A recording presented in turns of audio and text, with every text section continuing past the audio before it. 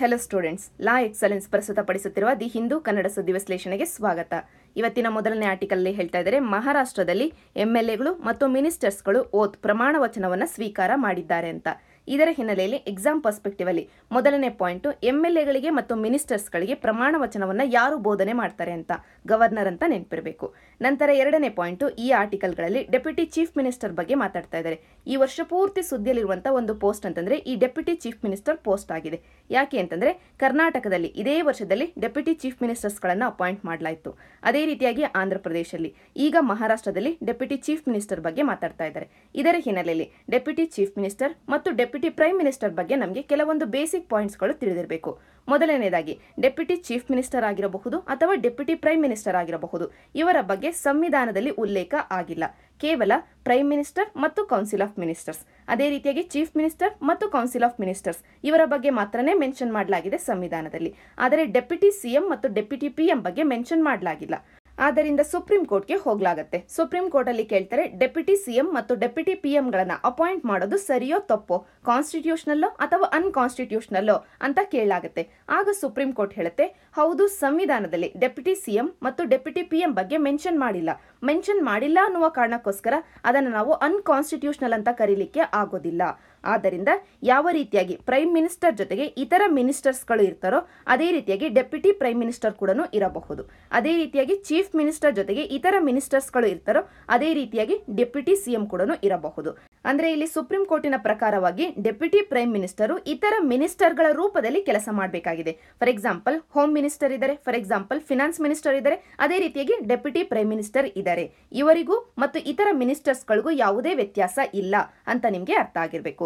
So ಮೊದಲನೇ point, deputy PM ಮತ್ತು deputy CM ಬಗ್ಗೆ ಸಂವಿಧಾನದಲ್ಲಿ ಉಲ್ಲೇಖ ಆಗಿಲ್ಲ, ಆದರೆ ಹಾಗಂತ ಇದು ಅನ್ಕಾನ್ಸ್ಟಿಟ್ಯೂಷನಲ್ ಅಲ್ಲ.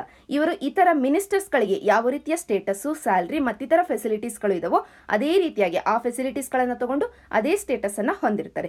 ಇದು ಮೊದಲನೇ ಪಾಯಿಂಟ್. ಎರಡನೇ ಪಾಯಿಂಟ್, ಈಗ ನಾವು ಇಲ್ಲಿಯವರೆಗೂ ಯಾರನ್ನಾದ್ರೂ ಡೆಪ್ಯೂಟಿ ಪ್ರೈಮ್ ಮಿನಿಸ್ಟರ್ ಆಗಿ ಅಪಾಯಿಂಟ್ ಮಾಡಿದೀವಾ? ಹೌದು. ಮೊದಲನೆಯ ಡೆಪ್ಯೂಟಿ ಪ್ರೈಮ್ ಮಿನಿಸ್ಟರ್ ಯಾರಾಗಿದ್ರು ಅಂತಂದ್ರೆ ಸರ್ದಾರ್ ವಲ್ಲಭಾಯ್ ಪಟೇಲ್ ಅವರು ಆಗಿದ್ರು. ಇನ್ಫ್ಯಾಕ್ಟ್ ನಾವು ನಮ್ಮ ಸಂವಿಧಾನವನ್ನ ಜಾರಿಗೆ ತರೋದಕ್ಕಿಂತ ಮುಂಚೆನೆ ಇವರು ಫಸ್ಟ್ ಡೆಪ್ಯೂಟಿ ಪ್ರೈಮ್ ಮಿನಿಸ್ಟರ್ ಆಗಿದ್ರು.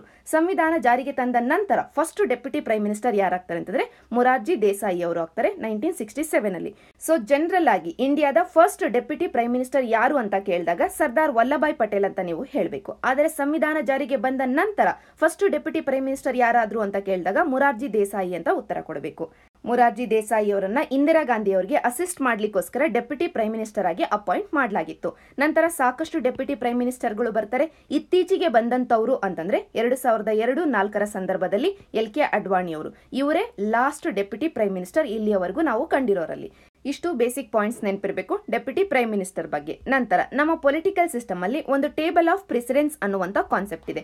ಅಂದ್ರೆ ನಮ್ಮಲ್ಲಿರುವಂತಹ ಎಲ್ಲ ಪೊಸಿಷನ್ ಗಳನ್ನ ಒಟ್ಟಿಗೆ ಹಾಕಿದೆ ಆದ್ರೆ ಮೊದಲನೇ ಆದ್ಯತೆ ಯಾರಿಗೆ ಕೊಡಬೇಕು ಅಂತ ಹೇಳೋದೇ ಈ ಟೇಬಲ್ ಆಗಿದೆ. ಮೊದಲನೇ ಆದ್ಯತೆ ನಮ್ಮ ಇಂಡಿಯಾದಲ್ಲಿ ಕೊಡೋದು ಪ್ರೆಸಿಡೆಂಟ್ ಆಫ್ ಇಂಡಿಯಾಗೆ, ಎರಡನೇ ಆದ್ಯತೆ ವೈಸ್ ಪ್ರೆಸಿಡೆಂಟ್ಗೆ, ಮೂರನೇ ಆದ್ಯತೆ ಪ್ರೈಮ್ ಮಿನಿಸ್ಟರ್ಗೆ, ನಾಲ್ಕನೆಯದಾಗಿ ಗವರ್ನರ್, ಆ ಒಂದು ಸ್ಟೇಟ್ ಅಲ್ಲಿ ಆ ಗವರ್ನರ್ಗೆ ನಾಲ್ಕನೇ ಆದ್ಯತೆ. ನಂತರ ಫಾರ್ಮರ್ ಪ್ರೆಸಿಡೆಂಟ್ಸ್ ಬರ್ತಾರೆ. ನಂತರ ಈ ಫಾರ್ಮರ್ ಪ್ರೆಸಿಡೆಂಟ್ಸ್ ಆದ ತಕ್ಷಣವೇ ಬರೋದು ಡೆಪ್ಯೂಟಿ ಪ್ರೈಮ್ ಮಿನಿಸ್ಟರ್. ಇದನ್ನ ನೀವು ನೆನ್ಪಿಟ್ಕೊಳ್ಬೇಕು. ಫಾರ್ಮರ್ ಪ್ರೆಸಿಡೆಂಟ್ಸ್ ಗಳು ಆದ ನಂತರವೇ ಬರೋದು ಡೆಪ್ಯೂಟಿ ಪ್ರೈಮ್ ಮಿನಿಸ್ಟರ್. ಅದರಲ್ಲೂ CJI ಮತ್ತು ಸ್ಪೀಕರ್ ಆಫ್ ಲೋಕಸಭೆಗಿಂತ ಮುಂಚೆನೇ ಬರೋದು ಡೆಪ್ಯೂಟಿ ಪ್ರೈಮ್ ಮಿನಿಸ್ಟರ್. ಈ ಪಾಯಿಂಟ್ ಅನ್ನ ನೀವು ನೆನ್ಪಿಟ್ಕೊಳ್ಬೇಕು. ಇಷ್ಟು ನಮಗೆ ಒಟ್ಟಾರೆಗೆ ಈ ಆರ್ಟಿಕಲ್ ಹಿನ್ನೆಲೆಯಲ್ಲಿ ಬೇಕಾಗಿರುವಂತಹ ಪಾಯಿಂಟ್ಸ್. ನಂತರ ಈ ಆರ್ಟಿಕಲ್ ಅಲ್ಲಿ ರೈಲ್ವೆ ಹೇಳ್ತಾ ಇದೆ, aunty citizenship amendment protest ಗಳಿಂದಾಗಿ around 80 crore rupees ಅಷ್ಟು ನಷ್ಟ ಆಗಿದೆ ರೈಲ್ವೆಗೆ. ಡ್ಯಾಮೇಜಿನಿಂದ ಈ ನಷ್ಟ ಆಗಿದೆ. ಈ ನಷ್ಟವನ್ನ ಜನತೆಯೇ ಭರಿಸಬೇಕಾಗಿದೆ. ಜನತೆಯಿಂದ ನಾವು ಕಾಂಪೆನ್ಸೇಷನ್ ನ ತಗೊಳ್ತೀವಿ ಅನ್ನುವಂತ ಮಾತನ್ನ ರೈಲ್ವೆ ಹೇಳ್ತಾ ಇದೆ. ಇಲ್ಲಿ ಡ್ಯಾಮೇಜ್ ಅನ್ನ ಯಾವ ರೀತಿಯಾಗಿ ಅಸೆಸ್ ಮಾಡಬೇಕು, ಯಾರು ಮಾಡಬೇಕು, ಎಷ್ಟು ನಷ್ಟವನ್ನ ಜನತೆ ಕೊಡಬೇಕು, ಇದೆಲ್ಲದರ ಬಗ್ಗೆ ಈಗಾಗಲೇ ಸುಪ್ರೀಂ ಕೋರ್ಟ್ ವರ್ಡಿಕ್ಟ್ ಅನ್ನ ಕೊಟ್ಟಿದೆ ಅಂತ ನಿನ್ನೆ ವಿಶ್ಲೇಷಣೆಯಲ್ಲಿ ಡಿಸ್ಕಸ್ ಮಾಡಿದ್ವಿ. ಆದ್ದರಿಂದ ಮತ್ತೆ ಡಿಸ್ಕಸ್ ಮಾಡೋದು ಬೇಡ. ಇದರ ಸ್ಪೆಸಿಫಿಕ್ ಆಗಿ ಕ್ವೆಶ್ಚನ್ ಕೇಳುವಂತ ಸಾಧ್ಯತೆ ಸ್ವಲ್ಪ ಕಡಿಮೆನೆ. ಜನರಲ್ ಅವೇರ್ನೆಸ್ಗೋಸ್ಕರ ಈ ಆರ್ಟಿಕಲ್ ಅನ್ನ ಡಿಸ್ಕಸ್ ಮಾಡಿದ್ದು. ನಂತರ ಈ ಆರ್ಟಿಕಲ್ ಅಲ್ಲಿ ಡೆಮೋಕ್ರಸಿ ರಿಲೇಟೆಡ್ ಎಸ್ಸೆಗಳಲ್ಲಿ ಮತ್ತು ಆನ್ಸರ್ಸ್ ಗಳಲ್ಲಿ ಬಳಕೆ ಮಾಡಿಕೊಳ್ಳಬಹುದಾದಂತಹ ಕೆಲವೊಂದು ಪಾಯಿಂಟ್ಸ್ ಗಳು ಸಿಗ್ತವೆ.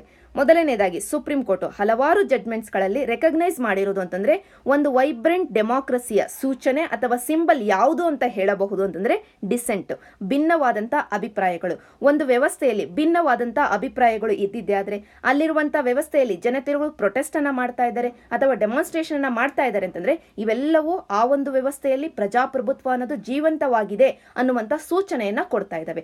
ಆದ್ದರಿಂದ ಡಿಸೆಂಟ್ ಆಗಿರಬಹುದು, ಪ್ರೊಟೆಸ್ಟ್ಗಳು ಆಗಿರಬಹುದು, ಡೆಮಾನ್ಸ್ಟ್ರೇಷನ್ಗಳು ಆಗಿರಬಹುದು, ಇವೆಲ್ಲವೂ ಆ ಒಂದು ವ್ಯವಸ್ಥೆಯ ಡೆಮಾಕ್ರಸಿಯ ಜೀವಂತತೆಯನ್ನ ತೋರಿಸ್ತಾ ಇದ್ದಾವೆ ಅನ್ನುವಂತ ಪಾಯಿಂಟ್ ನಿಮಗೆ ಅರ್ಥ ಆಗಿರಬೇಕು.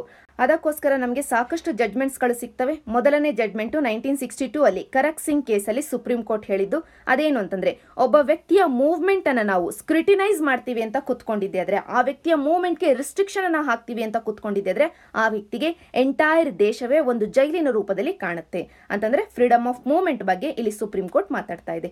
ಫ್ರೀಡಮ್ ಆಫ್ ಮೂವ್ಮೆಂಟ್ ಅನ್ನೋದು ಆರ್ಟಿಕಲ್ 19 ಅಡಿಯಲ್ಲಿ ನಮಗೆ ಒಂದು ಫಂಡಮೆಂಟಲ್ ರೈಟ್, ಮೂಲಭೂತ ಹಕ್ಕು ಆಗಿದೆ.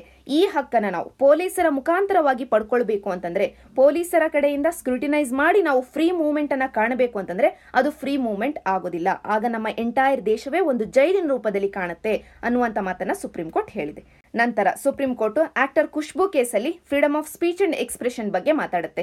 ಈ ಜಡ್ಜ್ಮೆಂಟ್ ಅಲ್ಲಿ ಸುಪ್ರೀಂ ಕೋರ್ಟ್ ಹೇಳೋದು ಅಂತಂದ್ರೆ, ಫ್ರೀ ಫ್ಲೋ ಆಫ್ ಒಪಿನಿಯನ್ಸ್ ಇದ್ರೆ ಮಾತ್ರನೇ, ಫ್ರೀ ಫ್ಲೋ ಆಫ್ ಒಪಿನಿಯನ್ಸ್ ಮತ್ತು ಫ್ರೀ ಫ್ಲೋ ಆಫ್ ಐಡಿಯಾಸ್ ಇದ್ರೆ ಮಾತ್ರನೇ ಆ ಒಂದು ಸಮಾಜದಲ್ಲಿ ಕಲೆಕ್ಟಿವ್ ಲೈಫ್ ಆಫ್ ಸಿಟಿಸನ್ರಿ ಅನ್ನೋದು ಸಸ್ಟೈನ್ ಆಗೋದು. ಅಂದ್ರೆ ನಮ್ಮ ಸಾಮೂಹಿಕ ಜೀವನ ಸಸ್ಟೈನ್ ಆಗಬೇಕು ಅಂತಂದ್ರೆ ನಮ್ಮ ಸಮಾಜದಲ್ಲಿ ಫ್ರೀ ಫ್ಲೋ ಆಫ್ ಒಪಿನಿಯನ್ಸ್ ಮತ್ತು ಐಡಿಯಾಸ್ ಇರಬೇಕು. ಆಗ ಮಾತ್ರನೇ ನಮಗೆ freedom of speech and expression ಅನ್ನುವಂತ ಒಂದು ಮೂಲಭೂತ ಹಕ್ಕು ಇದೆ ಅಂತ ಹೇಳಿ ಆಗುತ್ತೆ. ಜೊತೆಗೆ ಇನ್ಫಾರ್ಮ್ಡ್ ಸಿಟಿಸನ್ರಿ ಅಂತ ಏನಿದೆ, ಈ ಒಂದು ಇನ್ಫಾರ್ಮ್ಡ್ ಸಿಟಿಸನ್ರಿ ಅನ್ನೋದು ಮೀನಿಂಗ್ಫುಲ್ ಗವರ್ನೆನ್ಸ್ಗೆ ಪ್ರೀ ಕಂಡೀಷನ್ ಆಗಿದೆ. ಜೊತೆಗೆ ಒಂದು ಡೆಮಾಕ್ರಸಿ ವೈಬ್ರೆಂಟ್ ಡೆಮಾಕ್ರಸಿ ಆಗಬೇಕು ಅಂತಂದ್ರೆ ಆ ಪ್ರಜಾಪ್ರಭುತ್ವದಲ್ಲಿ ಇನ್ಫಾರ್ಮ್ಡ್ ಸಿಟಿಸನ್ರಿ ಇರಬೇಕು. ಇನ್ಫಾರ್ಮ್ಡ್ ಸಿಟಿಸನ್ರಿ ಇರಬೇಕು ಅಂತಂದ್ರೆ ಆ ಜನತೆಗೆ freedom of speech and expression ಅನ್ನುವಂತ ಮೂಲಭೂತ ಹಕ್ಕು ದೊರಕಿರಬೇಕು. Freedom of speech and expression ಜೊತೆಗೆ ರೈಟ್ ಟು ಇನ್ಫಾರ್ಮೇಶನ್ ಕೂಡ ಅವರಿಗೆ ಇರಬೇಕು. ಇದೆಲ್ಲವೂ ಇದ್ರೆ ಮಾತ್ರನೇ ವೈಬ್ರೆಂಟ್ ಡೆಮಾಕ್ರಸಿ ಇರಲಿಕ್ಕೆ ಸಾಧ್ಯ ಅನ್ನುವಂತ ಮಾತನ್ನ ಸುಪ್ರೀಂ ಕೋರ್ಟ್ ಹೇಳಿದೆ.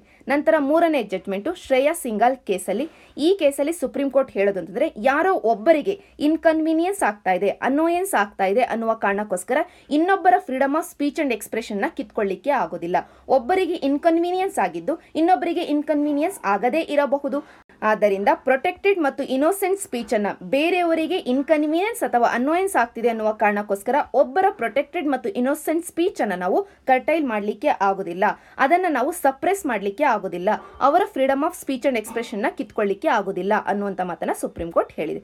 ಈ ಮೂರೂ ಕೇಸಸ್ಗಳನ್ನ ಎಕ್ಸಾಂಪಲ್ಗಳ ರೂಪದಲ್ಲಿ ನಿಮ್ಮ ಎಸ್ಸೆ ಅಥವಾ ಆನ್ಸರ್ಸ್ ಗಳಲ್ಲಿ ಬಳಕೆ ಮಾಡಿಕೊಳ್ಳಬಹುದು.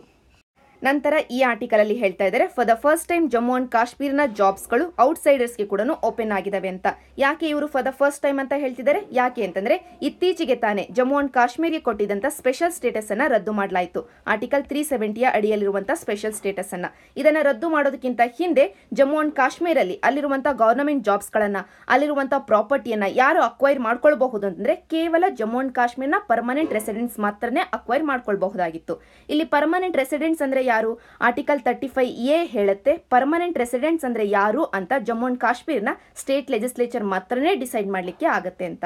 So Jammu and ಕಾಶ್ಮೀರಿನ state government ಯಾರ್ಯಾರು permanent residents of the Jammu and Kashmir ಅಂತ ಡಿಸೈಡ್ ಮಾಡುತ್ತೆ, ಆ ಪರ್ಮನೆಂಟ್ ರೆಸಿಡೆಂಟ್ಸ್ಗೆ ಮಾತ್ರನೇ ಸ್ಟೇಟ್ ಗವರ್ನಮೆಂಟಿನ ಜಾಬ್ಸ್ಗಳು ಮತ್ತು ಆ ಸ್ಟೇಟ್ ಅಲ್ಲಿರುವಂತಹ ಇಮ್ಮೂವಬಲ್ ಪ್ರಾಪರ್ಟಿಗಳು ಅಥವಾ ಆ ಸ್ಟೇಟ್ ಅಲ್ಲಿ ಸೆಟಲ್ ಆಗುವಂತಹ ರೈಟ್ಸ್ಗಳು, ಸ್ಕಾಲರ್ಶಿಪ್ಸ್ಗಳು, ಇವೆಲ್ಲ ಫೆಸಿಲಿಟೀಸ್ಗಳನ್ನ ಕೊಡಲಾಗ್ತಿತ್ತು. ಅಂದ್ರೆ ಕೇವಲ ಪರ್ಮನೆಂಟ್ ರೆಸಿಡೆಂಟ್ಸ್ಗಳಿಗೆ ಮಾತ್ರನೇ ಇವೆಲ್ಲವೂ ಅವೈಲಬಲ್ ಇದ್ವು, ಔಟ್ಸೈಡರ್ಸ್ಗೆ ಇರಲಿಲ್ಲ.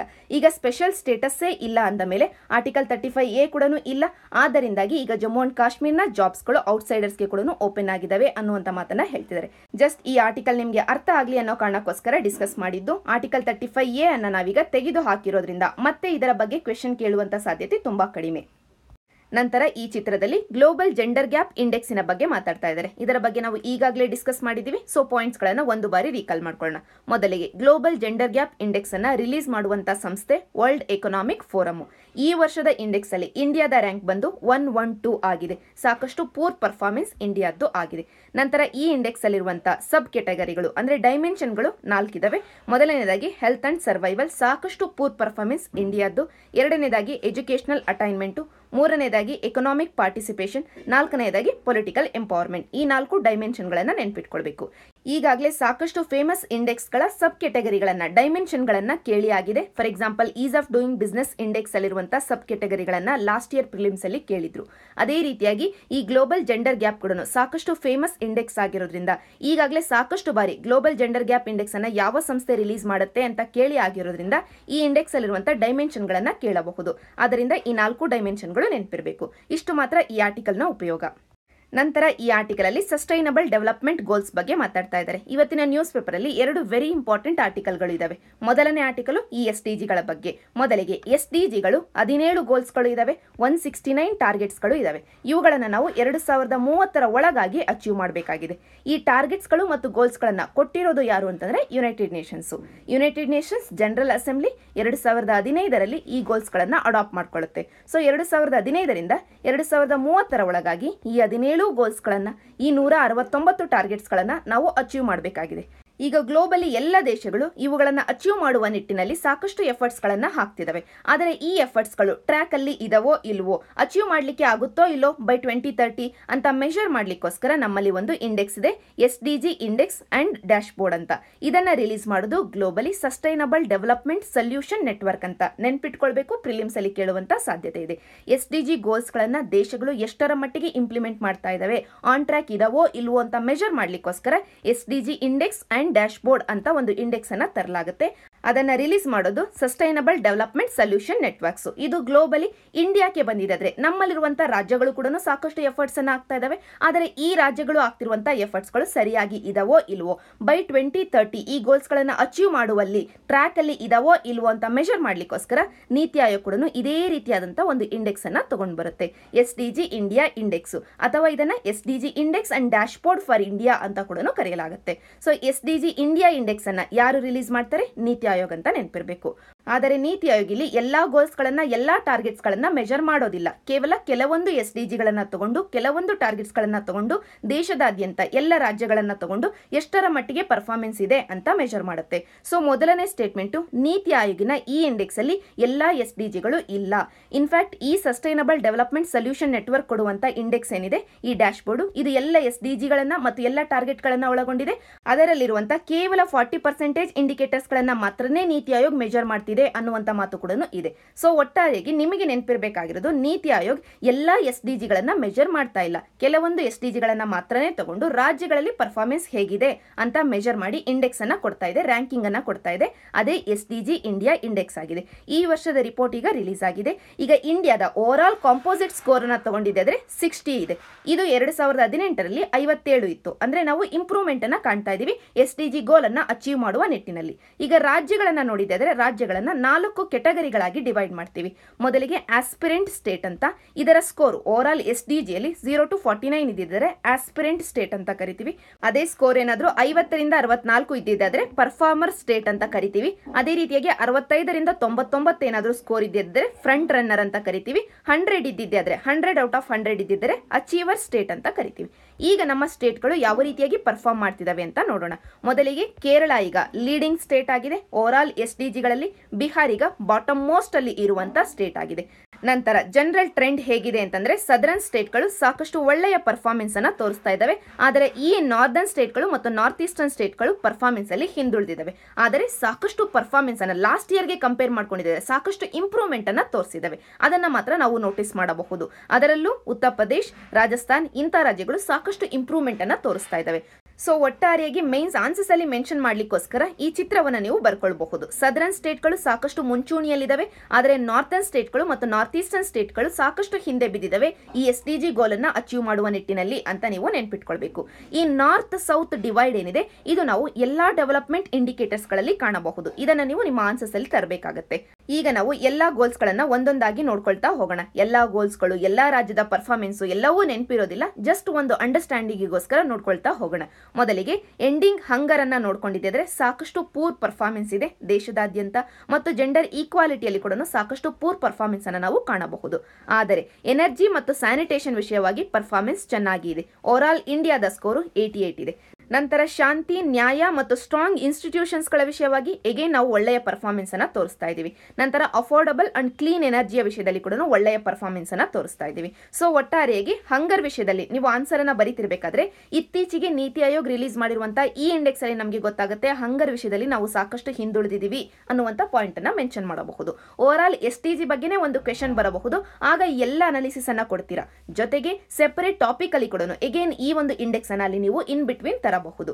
ನಂತರ ವೆರಿ ಇಂಪಾರ್ಟೆಂಟ್ಲಿ ಯುನೈಟೆಡ್ ನೇಷನ್ಸ್ ನ ಈ SDG ಕಾನ್ಸೆಪ್ಟೇ ಸಕ್ಸಸ್ಫುಲ್ ಆಗಬೇಕು ಅಂತಂದ್ರೆ ಬೈ 2030 ಎಲ್ಲಾ ಗೋಲ್ಸ್ ಗಳು ಅಚೀವ್ ಆಗಬೇಕು ಅಂತಂದ್ರೆ ಇಂಡಿಯಾ ಇಂಪಾರ್ಟೆಂಟ್ ಸ್ಟೇಕ್ ಹೋಲ್ಡರ್ ಆಗಿದೆ. ಯಾಕೆ ಅಂತಂದ್ರೆ ಗ್ಲೋಬಲ್ ಪಾಪ್ಯುಲೇಷನ್ ಅಲ್ಲಿ 1/6 ಆಫ್ ದಿ ಪಾಪ್ಯುಲೇಷನ್ ಕೇವಲ ಒಂದು ದೇಶದಲ್ಲಿ, ಇಂಡಿಯಾ ಅನ್ನುವಂತ ಒಂದು ದೇಶದಲ್ಲಿ ಇರುವ ಕಾರಣದಿಂದಾಗಿ ಈ ಒಂದು ದೇಶ SDG ಗಳನ್ನ ಸಕ್ಸಸ್ಫುಲ್ ಆಗಿ ಅಚೀವ್ ಮಾಡಿದೆ ಅಂದ್ರೆ over all SDG concept successful ಆಗೋದ್ರಲ್ಲಿ ಸಾಕಷ್ಟು ಕೊಡುಗೆಯನ್ನ ಕೊಡೋದಿದೆ. ಆದ್ರಿಂದ ಇಂಡಿಯಾ ಈ SDG ಗಳನ್ನ ಅಚೀವ್ ಮಾಡುವ ನಿಟ್ಟಿನಲ್ಲಿ ಸಾಕಷ್ಟು ಎಫರ್ಟ್ಸ್ ಅನ್ನ ಹಾಕಬೇಕಾಗಿದೆ. ನಂತರ ಸ್ಟೇಟ್ ಗಳಲ್ಲಿ ಈಗಾಗಲೇ ನಾವು ನೋಡಿದ ಹಾಗೆ ಕೇರಳ ಟಾಪ್ ಪೊಸಿಷನ್ ಅಲ್ಲಿ ಇದೆ. ಆದರೆ ಉತ್ತರ ಪ್ರದೇಶ್, ಒಡಿಸ್ಸಾ, ಸಿಕ್ಕಿಂ ಈ ರಾಜ್ಯಗಳು ಸಾಕಷ್ಟು ಇಂಪ್ರೂವ್ಮೆಂಟ್ಸ್ ಗಳನ್ನ ತೋರಿಸಿದವೆ ಲಾಸ್ಟ್ ಇಯರ್ಗೆ ಕಂಪೇರ್ ಮಾಡ್ಕೊಂಡಿದ್ದೆ ಆದ್ರೆ. ನಂತರ SDG ಗೋಲ್ ನಂಬರ್ 5 ಹೇಳುತ್ತೆ ಜೆಂಡರ್ ಈಕ್ವಾಲಿಟಿಯನ್ನ ಸಾಧಿಸಬೇಕು ಅಂತ. ಆದರೆ ಜೆಂಡರ್ ಈಕ್ವಾಲಿಟಿಯ ವಿಷಯವಾಗಿ ಇಂಡಿಯಾದ ಸ್ಟೇಟ್ಗಳು ಸಾಕಷ್ಟು ಪೂರ್ ಪರ್ಫಾರ್ಮೆನ್ಸ್ ಅನ್ನ ತೋರಿಸ್ತಾ ಇದ್ದಾವೆ. ಸೆಕ್ಸ್ ರೇಷಿಯೋ ಕೂಡ ಕಡಿಮೆ ಆಗ್ತಾ ಇದೆ. ಜೊತೆಗೆ ಫೀಮೇಲ್ ಲೇಬರ್ ಫೋರ್ಸ್ ಪಾರ್ಟಿಸಿಪೇಷನ್ ಕೂಡ ಸಾಕಷ್ಟು ಕಡಿಮೆ ಆಗ್ತಾ ಇದೆ. ಈ ಎಲ್ಲ ಕಾರಣದಿಂದಾಗಿ SDG ಗೋಲ್ ನಂಬರ್ 5 ವಿಷಯದಲ್ಲಿ ಇಂಡಿಯಾ ಈಗ ಹಿಂದುಳಿದಿದೆ ಅಂತಾನೆ ಹೇಳಬಹುದು. ನಂತರ 6ನೇ ಗೋಲು ಕ್ಲೀನ್ ವಾಟರ್ ಮತ್ತು ಸ್ಯಾನಿಟೇಷನ್. ಈ ವಿಷಯವಾಗಿ ಸ್ವಚ್ಛ ಭಾರತ್ ಅಭಿಯಾನ್ ಈಗಾಗಲೇ ಸಾಕಷ್ಟು ಸಕ್ಸಸ್ಫುಲ್ ಆಗಿರುವ ಹಿನ್ನೆಲೆಯಲ್ಲಿ ಇಂಡಿಯಾ ಸಾಕಷ್ಟು ಮುಂಚೂಣಿಯಲ್ಲಿದೆ ಅಂತಾನೆ ಹೇಳಬಹುದು. ಇಷ್ಟು ನಮಗೆ ಓವರ್ ಆಲ್ ಈ ಆರ್ಟಿಕಲ್ ಹಿನ್ನೆಲೆಯಲ್ಲಿ ತಿಳಿದಿರಬೇಕಾದಂತ ಪಾಯಿಂಟ್ಸ್. ನಂತರ ಎಕಾನಮಿಗೆ ಶಿಫ್ಟ್ ಆಗೋದ್ರೆ ಈ ಆರ್ಟಿಕಲ್ ಅಲ್ಲಿ ಗವರ್ನಮೆಂಟ್ ಹೇಳ್ತಾ ಇದೆ ರೂಪೇ ಕಾರ್ಡ್ಗಳ ಟ್ರಾನ್ಸಾಕ್ಷನ್ ನ ಮೇಲೆ ಮತ್ತು UPI ಇಂಟರ್ಫೇಸ್ ಅನ್ನ ಬಳಕೆ ಮಾಡಿಕೊಂಡು ಮಾಡಿರುವಂತಹ ಟ್ರಾನ್ಸಾಕ್ಷನ್ ಗಳ ಮೇಲೆ MDR ಅನ್ನ ಹಾಕೋದಿಲ್ಲ, ಇದನ್ನ ವೇವ್ ಆಫ್ ಮಾಡ್ತೀವಿ ಅನ್ನುವಂತ ಮಾತನ್ನ ಹೇಳ್ತಾ ಇದೆ. ಮೊದಲನೇ ಪಾಯಿಂಟ್ MDR ಅಂದ್ರೆ ಏನು ಅಂತ ತಿಳ್ಕೊಳ್ಬೇಕು. ಎರಡನೇ ಪಾಯಿಂಟ್ ಈ MDR ಅನ್ನ ವೇವ್ ಆಫ್ ಮಾಡಿರೋದ್ರಿಂದ, ವೇವರ್ ಕೊಟ್ಟಿರೋದ್ರಿಂದ ಇಂಪ್ಯಾಕ್ಟ್ ಏನಾಗಬಹುದು, ಎರಡು ಪಾಯಿಂಟ್ ಗಳನ್ನ ತಿಳ್ಕೊಳ್ಬೇಕು. ಪ್ರಿಲಿಮ್ಸ್ ಪರ್ಸ್ಪೆಕ್ಟಿವ್ ಅಲ್ಲಿ ವೆರಿ ಇಂಪಾರ್ಟೆಂಟ್. ಮೊದಲಿಗೆ MDR ಅಥವಾ ಮರ್ಚೆಂಟ್ ಡಿಸ್ಕೌಂಟ್ ರೇಟ್ ಅನ್ನೇ ಅರ್ಥ ಮಾಡ್ಕೊಳ್ಳೋಣ. ಈಗ ಒಬ್ಬ ಕಸ್ಟಮರ್ ಒಂದು ಅಂಗಡಿಗೆ ಹೋಗಿ ಒಂದು ವಸ್ತುವನ್ನ ಖರೀದಿ ಮಾಡಿದಾನೆ ಅಂತ ಅನ್ಕೊಳ್ಳೋಣ. ಅದಕ್ಕೆ ಪೇಮೆಂಟ್ ಅನ್ನ UPI ನ ಬಳಕೆ ಮಾಡಿಕೊಂಡು ಪೇಮೆಂಟ್ ಮಾಡಿದಾನೆ ಅಂತ ಅನ್ಕೊಳ್ಳೋಣ. ಈಗ ಕಸ್ಟಮರ್ ಪೇಮೆಂಟ್ ಮಾಡಿರೋದು, ಇಲ್ಲಿರುವಂತ ಟ್ರೇಡರ್ ಪೇಮೆಂಟ್ ಅನ್ನ ರಿಸೀವ್ ಮಾಡ್ಕೊಂಡಿರೋದು. ಆದರೆ ಮಧ್ಯದಲ್ಲಿ ಈ ಟ್ರಾನ್ಸಾಕ್ಷನ್ ಅನ್ನ ಸಪೋರ್ಟ್ ಮಾಡಿರೋದು ಬ್ಯಾಂಕ್ಗಳು. ಆ ಕಾರಣದಿಂದಾಗಿ ಬ್ಯಾಂಕ್ಗಳು ಏನ್ ಮಾಡ್ತವೆ, ಈ ಮರ್ಚೆಂಟ್ಗೆ ಒಂದಷ್ಟು ಫೀಸ್ ಅನ್ನ ಹಾಕ್ತವೆ. ಈ ಫೀಸ್ ಅನ್ನೇ ನಾವು ಮರ್ಚೆಂಟ್ ಡಿಸ್ಕೌಂಟ್ ರೇಟ್ ಅಂತ ಕರಿತೀವಿ. ಅಂದ್ರೆ ಬ್ಯಾಂಕ್ಗಳು ಮರ್ಚೆಂಟ್ಗಳ ಮೇಲೆ ಹಾಕುವಂತ ಫೀಸ್ ಅನ್ನ ನಾವು ಮರ್ಚೆಂಟ್ ಡಿಸ್ಕೌಂಟ್ ರೇಟ್ ಅಂತ ಕರಿತೀವಿ. ಈ ಫೀಸ್ ಅನ್ನ ಯಾಕೆ ಹಾಕೋದು, ಈ ಬ್ಯಾಂಕ್ಗಳು ಈ ಡಿಜಿಟಲ್ ಪೇಮೆಂಟ್ ಅನ್ನ ಸಪೋರ್ಟ್ ಮಾಡಿದವಲ್ಲ ಅದಕ್ಕೋಸ್ಕರ. ಆದರೆ ಗವರ್ನಮೆಂಟ್ ಈಗ ಹೇಳ್ತಾ ಇದೆ ನಾವು ಡಿಜಿಟಲ್ ಟ್ರಾನ್ಸಾಕ್ಷನ್ಸ್ ಗಳನ್ನ ಜಾಸ್ತಿ ಮಾಡಬೇಕು, ಕ್ಯಾಶ್ ಬೇಸ್ಡ್ ಎಕಾನಮಿಯಿಂದ ಲೆಸ್ ಕ್ಯಾಶ್ ಎಕಾನಮಿಯ ಕಡೆಗೆ ಮೂವ್ ಆಗಬೇಕಾಗಿದೆ, ಡಿಜಿಟಲೈಸೇಷನ್ ಅನ್ನ ಮಾಡಬೇಕಾಗಿದೆ. ಆದ್ದರಿಂದ ಈ ಫೀಸ್ ಅನ್ನ ತೆಗೆದು ಹಾಕಬೇಕು. ಫೀಸ್ ಅನ್ನ ತೆಗೆದು ಹಾಕಿದ್ದೆ ಆದ್ರೆ ಮರ್ಚೆಂಟ್ಗಳು ಸಪೋರ್ಟ್ ಮಾಡ್ತಾರೆ, ಮರ್ಚೆಂಟ್ಗಳು ಎನ್ಕರೇಜ್ ಮಾಡ್ತಾರೆ ಕಸ್ಟಮರ್ಸ್ಗೆ ಈ ಒಂದು UPI ನ ಮುಖಾಂತರವಾಗಿ ಡಿಜಿಟಲ್ ಟ್ರಾನ್ಸಾಕ್ಷನ್ ಗಳನ್ನ ಮಾಡ್ಲಿಕ್ಕೋಸ್ಕರ. ಅಂದ್ರೆ ಈಗ MDR ಅನ್ನ ವಿಧಿಸಿದ್ದೆ ಆದ್ರೆ ಇಲ್ಲಿರುವಂತಹ ಮರ್ಚೆಂಟ್ ಒಂದಷ್ಟು ಫೀಸ್ ಅನ್ನ ಬ್ಯಾಂಕಿಗೆ ಪೇ ಮಾಡಬೇಕು. ಅದಕ್ಕೋಸ್ಕರ ಈ ಮರ್ಚೆಂಟ್ಸ್ ಏನ್ ಮಾಡ್ತಾರೆ, ಯೂಶಲಿ ಕ್ಯಾಶ್ ಅನ್ನ ಪ್ರಿಫರ್ ಮಾಡ್ತಾರೆ. ಆದರೆ ಈ MDR ಅನ್ನ ತೆಗೆದು ಹಾಕಿದ್ದೆ ಆದ್ರೆ ಮರ್ಚೆಂಟ್ಗಳು ಎನ್ಕರೇಜ್ ಮಾಡ್ತಾರೆ ಕಸ್ಟಮರ್ಸ್ಗೆ UPI ನ ಮುಖಾಂತರವಾಗಿ ಪೇ ಮಾಡಿ ಅಂತ. ಆದ್ದರಿಂದ ಗವರ್ನಮೆಂಟ್ ಈಗ ಈ ಮರ್ಚೆಂಟ್ ಡಿಸ್ಕೌಂಟ್ ರೇಟ್ ಅನ್ನ ತೆಗೆದು ಹಾಕಬೇಕು ಅಂತ ಡಿಸೈಡ್ ಮಾಡಿದೆ. ಈ ಪ್ರಪೋಸಲ್ ಅನ್ನ ಈ ಹಿಂದೆಯೇ ಬಜೆಟ್ ಸಂದರ್ಭದಲ್ಲಿ ಗವರ್ನಮೆಂಟ್ ಅನೌನ್ಸ್ ಮಾಡಿತ್ತು. ಈ ಅನೌನ್ಸ್ಮೆಂಟ್ ಅನ್ನ ಈಗ ಸದ್ಯಕ್ಕೆ ಇಂಪ್ಲಿಮೆಂಟ್ ಮಾಡ್ತಾ ಇದೆ. ಆದರೆ ಈಗ ಇಂಡಸ್ಟ್ರಿ ಇದನ್ನ ಅಪೋಸ್ ಮಾಡ್ತಿದೆ. ಯಾಕೆ ಅಂತಂದ್ರೆ MDR ಅನ್ನ ತೆಗೆದು ಹಾಕಿದೆ ಆದ್ರೆ ಬ್ಯಾಂಕ್ಗಳಿಗೆ ಯಾವುದೇ ಇನ್ಸೆಂಟಿವ್ ಇರೋದಿಲ್ಲ. ಅದರಲ್ಲೂ ಈ ಪೇಮೆಂಟ್ ಗಳನ್ನ ಸಪೋರ್ಟ್ ಮಾಡುವಂತ, ಪೇಮೆಂಟ್ ಇಂಟರ್ಫೇಸಸ್ ಗಳನ್ನ ಸಪೋರ್ಟ್ ಮಾಡುವಂತ, ಇನೋವೇಷನ್ ಗಳನ್ನ ತರುವಂತ ಇಂಡಸ್ಟ್ರಿ ಏನಿದೆ ಅದಕ್ಕೆ ಹೊಡೆತ ಬೀಳುತ್ತೆ. ಯಾಕೆ ಅಂತಂದ್ರೆ ಬರ್ತಾ ಇರುವಂತ ಈ ಫೀಸು ಬರ್ತಾ ಇಲ್ಲ ಅಂತಂದ್ರೆ ಇನೋವೇಷನ್ಗೆ ಇನ್ವೆಸ್ಟ್ಮೆಂಟ್ ಎಲ್ಲಿಂದ ತರಬೇಕು ಈ ಬ್ಯಾಂಕ್ಗಳು. ಆದ್ದರಿಂದ ಈ ಪೇಮೆಂಟ್ ಇಂಡಸ್ಟ್ರಿ ಈಗ ಅಪೋಸ್ ಮಾಡ್ತಾ ಇದೆ ಈ ಮೂವ್ ಅನ್ನ. ಇಷ್ಟು ನಮಗೆ ಓವರ್ ಆಲ್ ಈ ಆರ್ಟಿಕಲ್ ಹಿನ್ನೆಲೆಯಲ್ಲಿ ತಿಳಿದಿರಬೇಕಾದಂತದ್ದು. ನಂತರ ಇವತ್ತಿನ very important article forest survey of India 2019 forest report ಅನ್ನ ರಿಲೀಸ್ ಮಾಡಿದೆ. ಇದರ ಹಿನ್ನೆಲೆಯಲ್ಲಿ ಪ್ರಿಲಿಮ್ಸ್ ಅಲ್ಲಿ ಒಂದು ಕ್ವೆಶನ್ ಬರಬಹುದು ಮತ್ತು ಮೇನ್ಸ್ ಆನ್ಸರ್ಸ್ ಅಲ್ಲಿ ಇಲ್ಲಿರುವಂತಹ ಕೆಲವೊಂದು ಡೇಟಾಗಳನ್ನ ಬಳಕೆ ಮಾಡ್ಕೊಳ್ಬೇಕಾಗುತ್ತೆ. ಸ್ವಲ್ಪ ಬೇಸಿಕ್ಸ್ ಇಂದ ನಾವು ಈ ಆರ್ಟಿಕಲ್ ಅನ್ನ ಅಧ್ಯಯನ ಮಾಡ್ತಾ ಹೋಗೋಣ. ಮೊದಲಿಗೆ ಇಲ್ಲಿ ರಿಪೋರ್ಟ್ ಅನ್ನ ರಿಲೀಸ್ ಮಾಡೋದು ಫಾರೆಸ್ಟ್ ಸರ್ವೆ ಆಫ್ ಇಂಡಿಯಾ. ಈ ಒಂದು ಸಂಸ್ಥೆಯನ್ನು ನಾವು 1981 ನಲ್ಲಿ ತಗೊಂಡ್ ಬರ್ತೀವಿ. ಈ ಸಂಸ್ಥೆಯ ಹೆಡ್ ಕ್ವಾರ್ಟರ್ಸ್ ಉತ್ತರಾಖಂಡಿನ ಡೆಹ್ರಾಡೂನ್ ಅನ್ನುವಂತ ಸಿಟಿಯಲ್ಲಿದೆ. ಈ ಸಂಸ್ಥೆ ಪ್ರತಿ 2 ವರ್ಷಗಳಿಗೆ ಒಮ್ಮೆ India state of forest report ಅನ್ನುವಂತ ರಿಪೋರ್ಟ್ ಅನ್ನ ರಿಲೀಸ್ ಮಾಡುತ್ತೆ. ಇದು ಪ್ರತಿ 2 ವರ್ಷಗಳಿಗೆ ಒಮ್ಮೆ ರಿಲೀಸ್ ಆಗುವಂತ ರಿಪೋರ್ಟ್.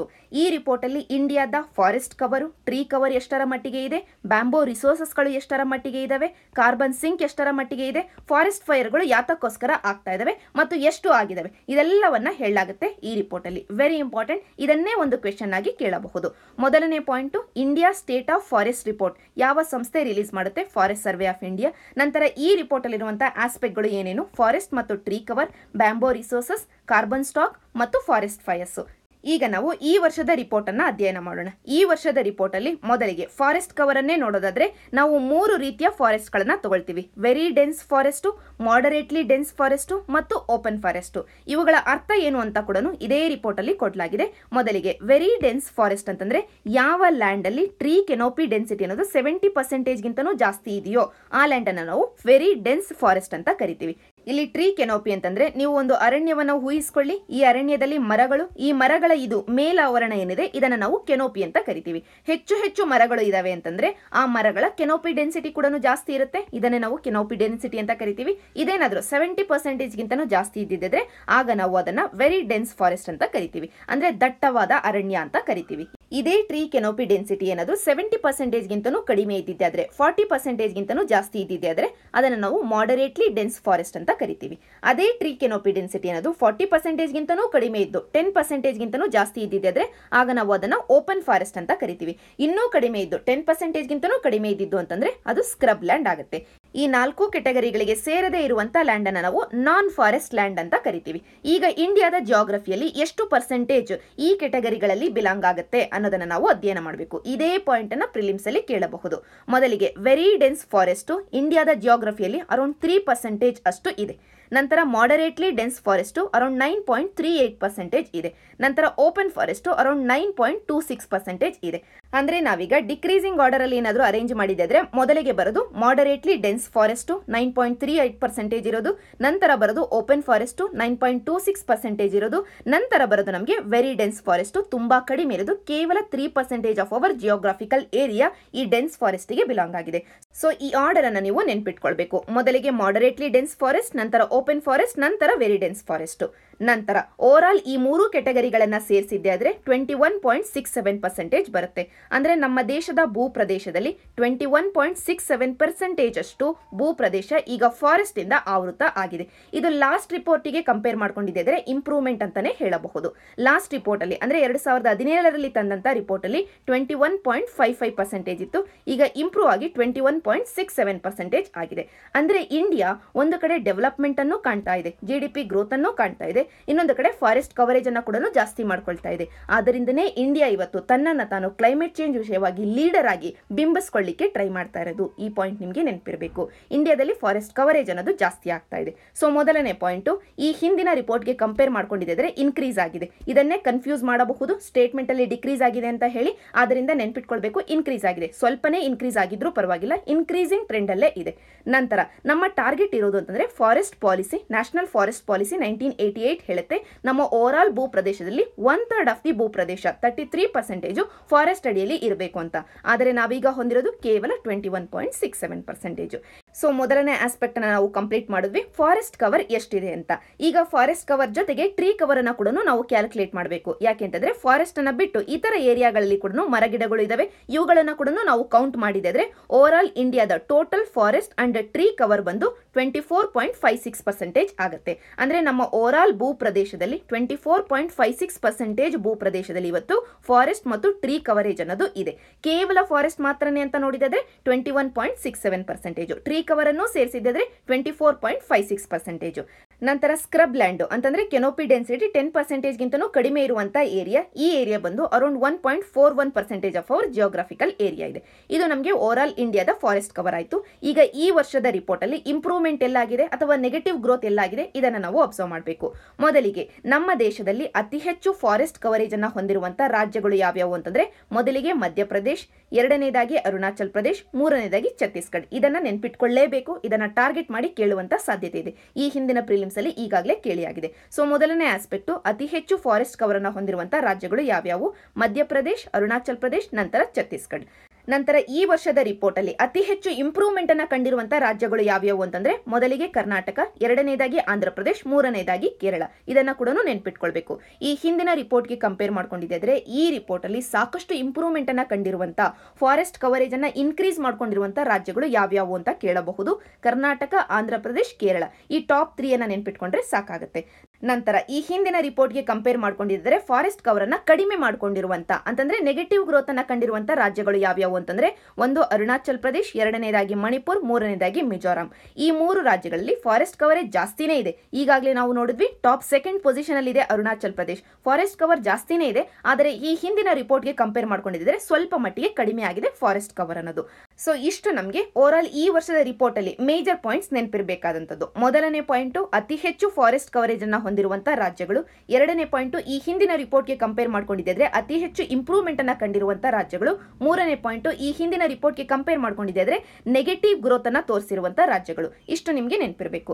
ನಂತರ ಈ ರಾಜ್ಯಗಳಲ್ಲಿ ಅದರಲ್ಲೂ ಈ ನಾರ್ತ್ ಈಸ್ಟರ್ನ್ ರಾಜ್ಯದಲ್ಲೇ ಫಾರೆಸ್ಟ್ ಕವರೇಜ್ ಯಾಕೆ ಕಡಿಮೆ ಆಗ್ತಾ ಇದೆ?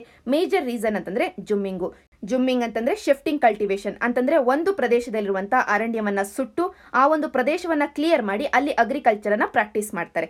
ಆ ಪ್ರದೇಶ ಫಲವತ್ತತೆಯನ್ನ ಕಳೆದುಕೊಂಡ ನಂತರ ಇನ್ನೊಂದು ಪ್ರದೇಶಕ್ಕೆ ಹೋಗ್ತಾರೆ, ಅಲ್ಲಿರುವಂತಹ ಅರಣ್ಯವನ್ನ ಸುಟ್ಟು ಆ ಪ್ರದೇಶವನ್ನ ಅಗ್ರಿಕಲ್ಚರ್ಗೆ ಒಳಪಡಿಸ್ತಾರೆ, ಮತ್ತೆ ಇನ್ನೊಂದು ಪ್ರದೇಶಕ್ಕೆ ಹೋಗ್ತಾರೆ. ಅಂದ್ರೆ ಈ ರೀತಿಯಾಗಿ ಶಿಫ್ಟ್ ಆಗ್ತಾ ಅಲ್ಲಿ ಅಗ್ರಿಕಲ್ಚರ್ ಅನ್ನ ಪ್ರಾಕ್ಟೀಸ್ ಮಾಡ್ತಾರೆ.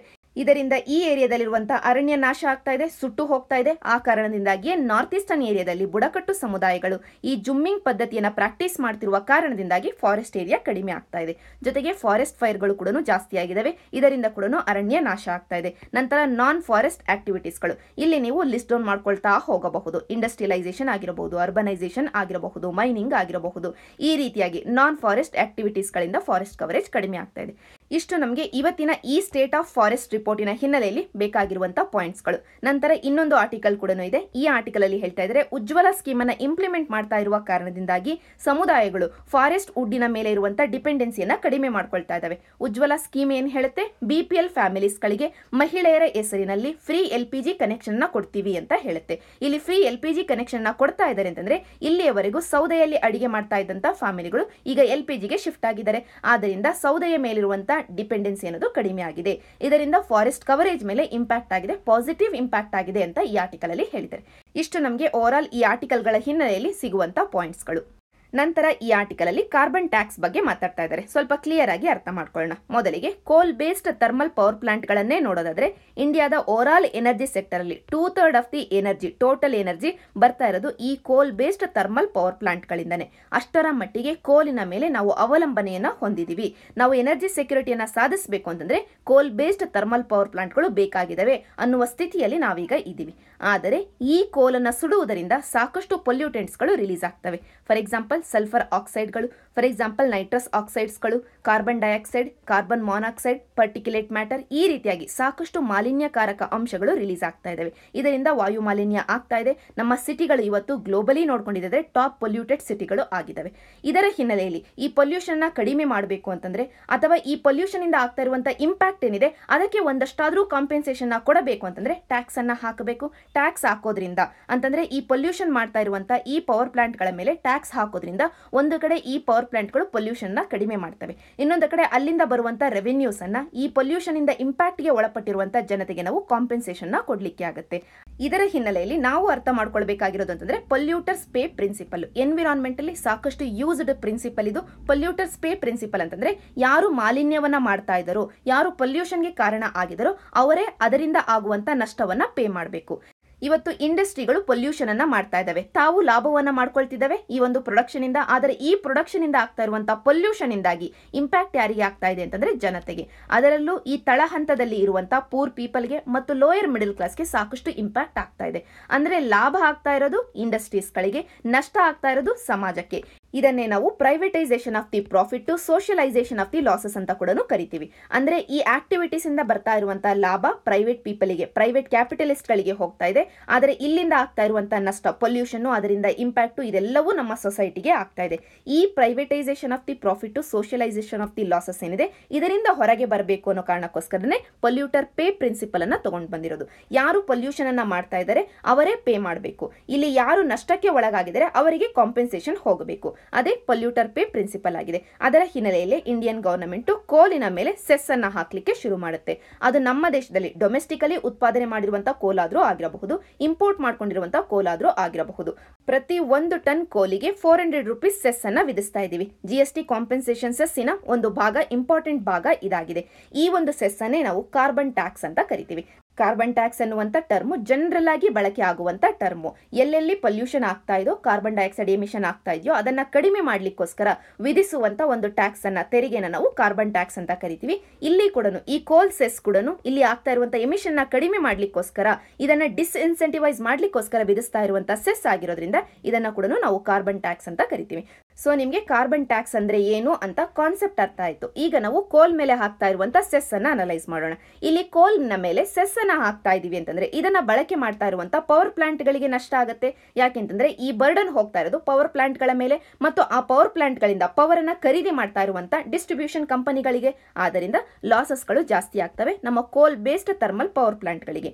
ನಂತರ ಡೆಪ್ಟ್ ಬರ್ಡನ್, ಸಾಲದ ಹೊರೆ ಜಾಸ್ತಿ ಆಗ್ತಾ ಹೋಗುತ್ತೆ. ಈಗಾಗಲೇ ನಮ್ಮ ಡಿಸ್ಟ್ರಿಬ್ಯೂಷನ್ ಕಂಪನಿಗಳು ಫಿನಾನ್ಷಿಯಲ್ ಬರ್ಡನ್ ಅಲ್ಲಿ ಇದಾವೆ. ಅದಕ್ಕೋಸ್ಕರನೇ ಉದಯ್ ಸ್ಕೀಮ್ ಅನ್ನು ಕೂಡ ನಾವು ತಗೊಂಡು ಬಂದಿದೀವಿ. ಇದರ ಮೇಲೆ ನಾವೀಗ ಸೆಸ್ ಅನ್ನ ಹಾಕ್ತಾ ಇದೀವಿ ಅಂತಂದ್ರೆ ಎಗೇನ್ ಡಿಸ್ಟ್ರಿಬ್ಯೂಷನ್ ಕಂಪನಿಗಳಿಗೆ ನಷ್ಟ ಜಾಸ್ತಿ ಆಗ್ತಾ ಹೋಗುತ್ತೆ, ಫಿನಾನ್ಷಿಯಲ್ ಬರ್ಡನ್ ಜಾಸ್ತಿ ಆಗ್ತಾ ಹೋಗುತ್ತೆ. ಫಿನಾನ್ಷಿಯಲ್ ಬರ್ಡನ್ ಈಗಾಗಲೇ ಜಾಸ್ತಿ ಇದೆ ಅಂತಂದ್ರೆ ಪೊಲ್ಯೂಷನ್ ಅನ್ನ ಕಡಿಮೆ ಮಾಡ್ಲಿಕ್ಕೋಸ್ಕರ ಕ್ಲೀನ್ ಟೆಕ್ನಾಲಜಿನ ಕೊಂಡುಕೊಳ್ಳುವಂತ ಕೆಪಾಸಿಟಿ ಇವರ ಹತ್ತಿರ ಇರೋದಿಲ್ಲ. ಆದ್ದರಿಂದ ಹೊಸ ಟೆಕ್ನಾಲಜಿಗಳು, ಪೊಲ್ಯೂಷನ್ ನ ಕರ್ಬ್ ಮಾಡುವಂತ ಟೆಕ್ನಾಲಜಿಯ ಮೇಲೆ ಇವರು ಇನ್ವೆಸ್ಟ್ ಮಾಡೋದಿಲ್ಲ. ಇದರಿಂದಾಗಿ ನಮ್ಮ ಪವರ್ ಪ್ಲಾಂಟ್ಗಳು ಹೊಸ ಟೆಕ್ನಾಲಜಿಯನ್ನು ಖರೀದಿ ಮಾಡೋದಿಲ್ಲ. ಇದರ ಮುಖಾಂತರವಾಗಿ ಪೊಲ್ಯೂಷನ್ ಅನ್ನು ಕೂಡ ಕಡಿಮೆ ಮಾಡೋದಿಲ್ಲ. ಈಗಾಗಲೇ 2019 ಡಿಸೆಂಬರ್ ಒಳಗಾಗಿ ಎಲ್ಲ ಕೋಲ್ based power ಪ್ಲಾಂಟ್ಗಳು sulphur dioxide emission ನ ಕಡಿಮೆ ಮಾಡಬೇಕು ಅನ್ನುವಂತ ಡೆಡ್ ಲೈನ್ ಅನ್ನ ಕೊಟ್ಟಿದ್ವಿ. ಆದರೆ ಹಾಫ್ ಆಫ್ ದಿ ಪವರ್ ಪ್ಲಾಂಟ್ಗಳು ಇನ್ನೂ ಎಮಿಷನ್ಸ್ ಅನ್ನ ಕಡಿಮೆ ಮಾಡಿಲ್ಲ. ಈಗ 2019 ವರ್ಷ ಕಂಪ್ಲೀಟ್ ಆಯಿತು ಇವತ್ತಿಗೆ, ಆದರೂ ಕೂಡ half of the power ಪ್ಲಾಂಟ್ಗಳು dead line ಅನ್ನ ಮೀಟ್ ಮಾಡಿಲ್ಲ.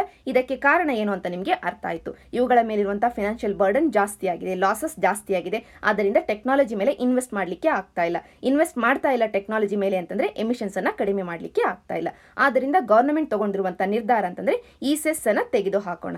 ಸೆಸ್ ಅನ್ನ ತೆಗೆದು ಹಾಕಿದ್ದೆ ಆದ್ರೆ ಈ ಪವರ್ ಪ್ಲಾಂಟ್ ಗಳ ಮೇಲಿರುವಂತಹ ಬರ್ಡನ್ ಕಡಿಮೆ ಆಗುತ್ತೆ. ಉಳಿದಿರುವಂತಹ ಈ ಹಣವನ್ನ ಟೆಕ್ನಾಲಜಿಯ ಮೇಲೆ ಇನ್ವೆಸ್ಟ್ ಮಾಡ್ತಾರೆ. ಇದರಿಂದನಾದ್ರೂ ಪೊಲ್ಯೂಷನ್ ಕಡಿಮೆ ಆಗುತ್ತೆ ಅನ್ನೋದು ಗವರ್ನಮೆಂಟಿನ ವಾದ ಆಗಿದೆ. ಇದು ಎಷ್ಟರ ಮಟ್ಟಿಗೆ ಮುಂದುವರಿಯುತ್ತೆ, ಎಷ್ಟು ಬೆಳವಣಿಗೆಗಳು ಆಗ್ತವೆ ಅಂತ ನಾವೀಗ ಕಾದು ನೋಡಬೇಕು.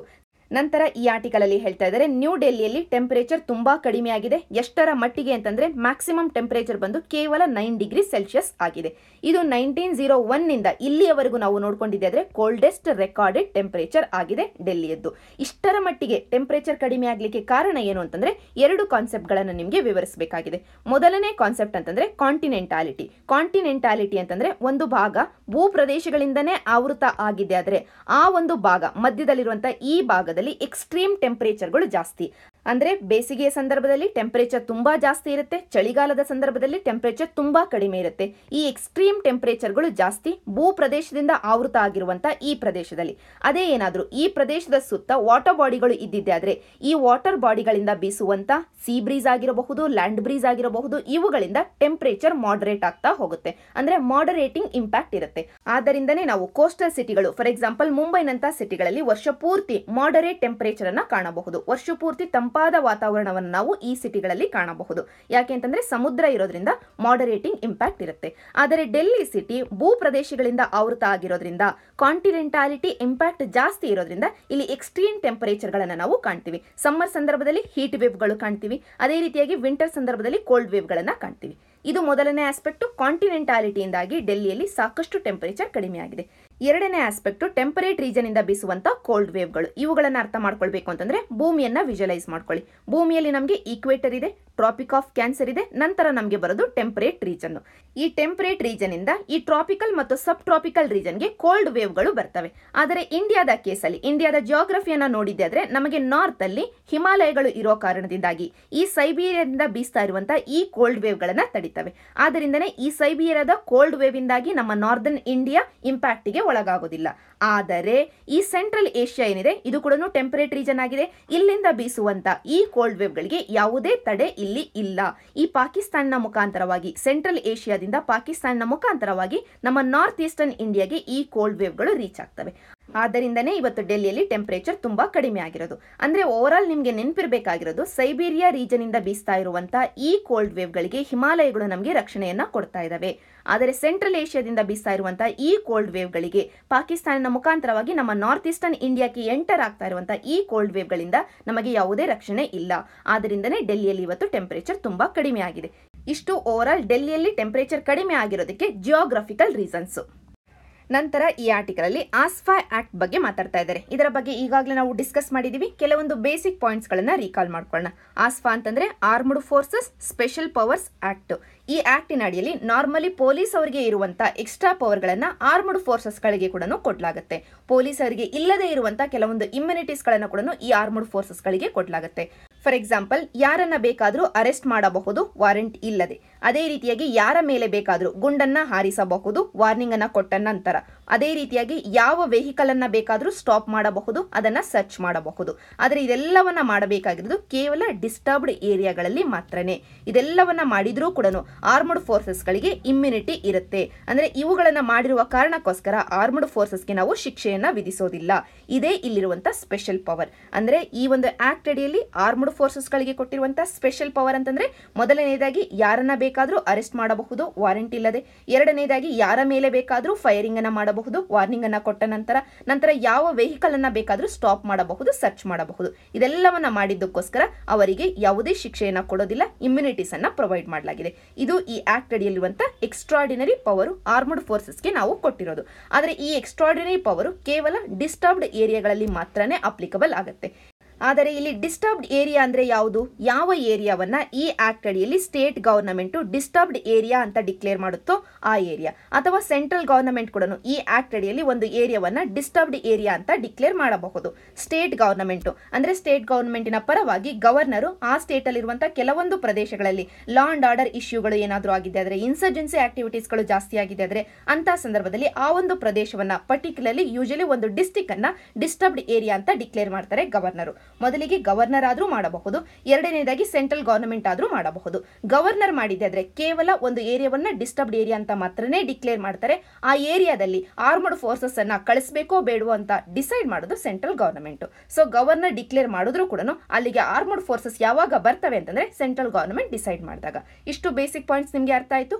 ಈಗ ಡಿಸ್ಟರ್ಬ್ ಏರಿಯಾಗಳು ಇಂಡಿಯಾದಲ್ಲಿ ಎಲ್ಲೆಲ್ಲಿ ಇದಾವೆ, ಎಲ್ಲೆಲ್ಲಿ ನಾವು ಆಸ್ಫಾ ಆಕ್ಟ್ ಅನ್ನ ಅಪ್ಲಿಕಬಲ್ ಮಾಡಿದೀವಿ, ಎಲ್ಲಿ ಅಂತಂದ್ರೆ ಮೊದಲನೇದಾಗಿ ನಾರ್ತ್ ಈಸ್ಟರ್ನ್ ಇಂಡಿಯಾದಲ್ಲಿ ಅರುಣಾಚಲ್ ಪ್ರದೇಶ್, ಅಸ್ಸಾಂ, ನಾಗಾಲ್ಯಾಂಡ್, ಮಣಿಪುರ್ ಈ 4 ರಾಜ್ಯಗಳಲ್ಲಿ ಮತ್ತು ಜಮ್ಮು ಅಂಡ್ ಕಾಶ್ಮೀರಲ್ಲಿ. ಒಟ್ಟಾರೆಯಾಗಿ ನಾರ್ತ್ ಈಸ್ಟರ್ನ್ ಇಂಡಿಯಾದಿಂದ 4 ರಾಜ್ಯಗಳು ಮತ್ತು ಜಮ್ಮು ಅಂಡ್ ಕಾಶ್ಮೀರ್ ಈ ಎಲ್ಲ ಪ್ರದೇಶಗಳಲ್ಲಿ ಆಸ್ಫಾ ಆಕ್ಟ್ ಅಪ್ಲಿಕಬಲ್ ಆಗಿದೆ. ಆದರೆ ಈ ಸ್ಟೇಟ್ಗಳಲ್ಲಿ ಅಸ್ಸಾಂ ಮತ್ತು ಮಣಿಪುರ್ ಎಂಟೈರ್ ಸ್ಟೇಟ್ ಅನ್ನ ಡಿಸ್ಟರ್ಬ್ಡ್ ಏರಿಯಾ ಅಂತ ಈಗ ಸದ್ಯಕ್ಕೆ ಡಿಕ್ಲೇರ್ ಮಾಡಲಾಗಿದೆ. ಡಿಕ್ಲೇರ್ ಮಾಡಿರೋದು ಸ್ಟೇಟ್ ಗವರ್ನಮೆಂಟ್. ಆದರೆ ನಾಗಾಲ್ಯಾಂಡ್ ಈಗ ಸದ್ಯಕ್ಕೆ ಸೆಂಟ್ರಲ್ ಗವರ್ನಮೆಂಟ್ ಎಂಟೈರ್ ನಾಗಾಲ್ಯಾಂಡ್ ಅನ್ನ ಡಿಸ್ಟರ್ಬ್ಡ್ ಏರಿಯಾ ಅಂತ ಡಿಕ್ಲೇರ್ ಮಾಡಿದೆ. ಆದರೆ ಡಿಕ್ಲೇರ್ ಮಾಡಿರೋದು ಸೆಂಟ್ರಲ್ ಗವರ್ನಮೆಂಟ್. ಆದ್ದರಿಂದ ಮೊದಲನೇ ಪಾಯಿಂಟ್ ಈಗಾಗಲೇ ನಾವು ಡಿಸ್ಕಸ್ ಮಾಡಿರೋ ಹಾಗೆ ಡಿಸ್ಟರ್ಬ್ಡ್ ಏರಿಯಾ ಅಂತ ಯಾರು ಡಿಕ್ಲೇರ್ ಮಾಡಬಹುದು ಅಂತಂದ್ರೆ ಸ್ಟೇಟ್ ಗವರ್ನಮೆಂಟು ಮಾಡಬಹುದು, ಸೆಂಟ್ರಲ್ ಗವರ್ನಮೆಂಟು ಮಾಡಬಹುದು. ಇಷ್ಟು ನಮಗೆ ಓವರ್ ಆಲ್ ಈ ಆರ್ಟಿಕಲ್ನ ಹಿನ್ನೆಲೆಯಲ್ಲಿ ಬೇಕಾಗಿರುವಂತಹ ಬೇಸಿಕ್ಸ್. ನಂತರ ಈ ಆರ್ಟಿಕಲ್ ಅಲ್ಲಿ ಚೀಫ್ ಆಫ್ ಡಿಫೆನ್ಸ್ ಸ್ಟಾಫ್ ಬಗ್ಗೆ ಮಾತಾಡ್ತಾ ಇದ್ದಾರೆ. ಇಂಡಿಯಾದ ಮೊದಲನೆಯ ಚೀಫ್ ಆಫ್ ಡಿಫೆನ್ಸ್ ಸ್ಟಾಫ್ ಆಗಿ ಜನರಲ್ ಬಿಪಿನ್ ರಾವತ್ ಅವರು ಪೊಸಿಷನ್ ಅನ್ನು ತಗೊಳ್ತಾ ಇದ್ದಾರೆ.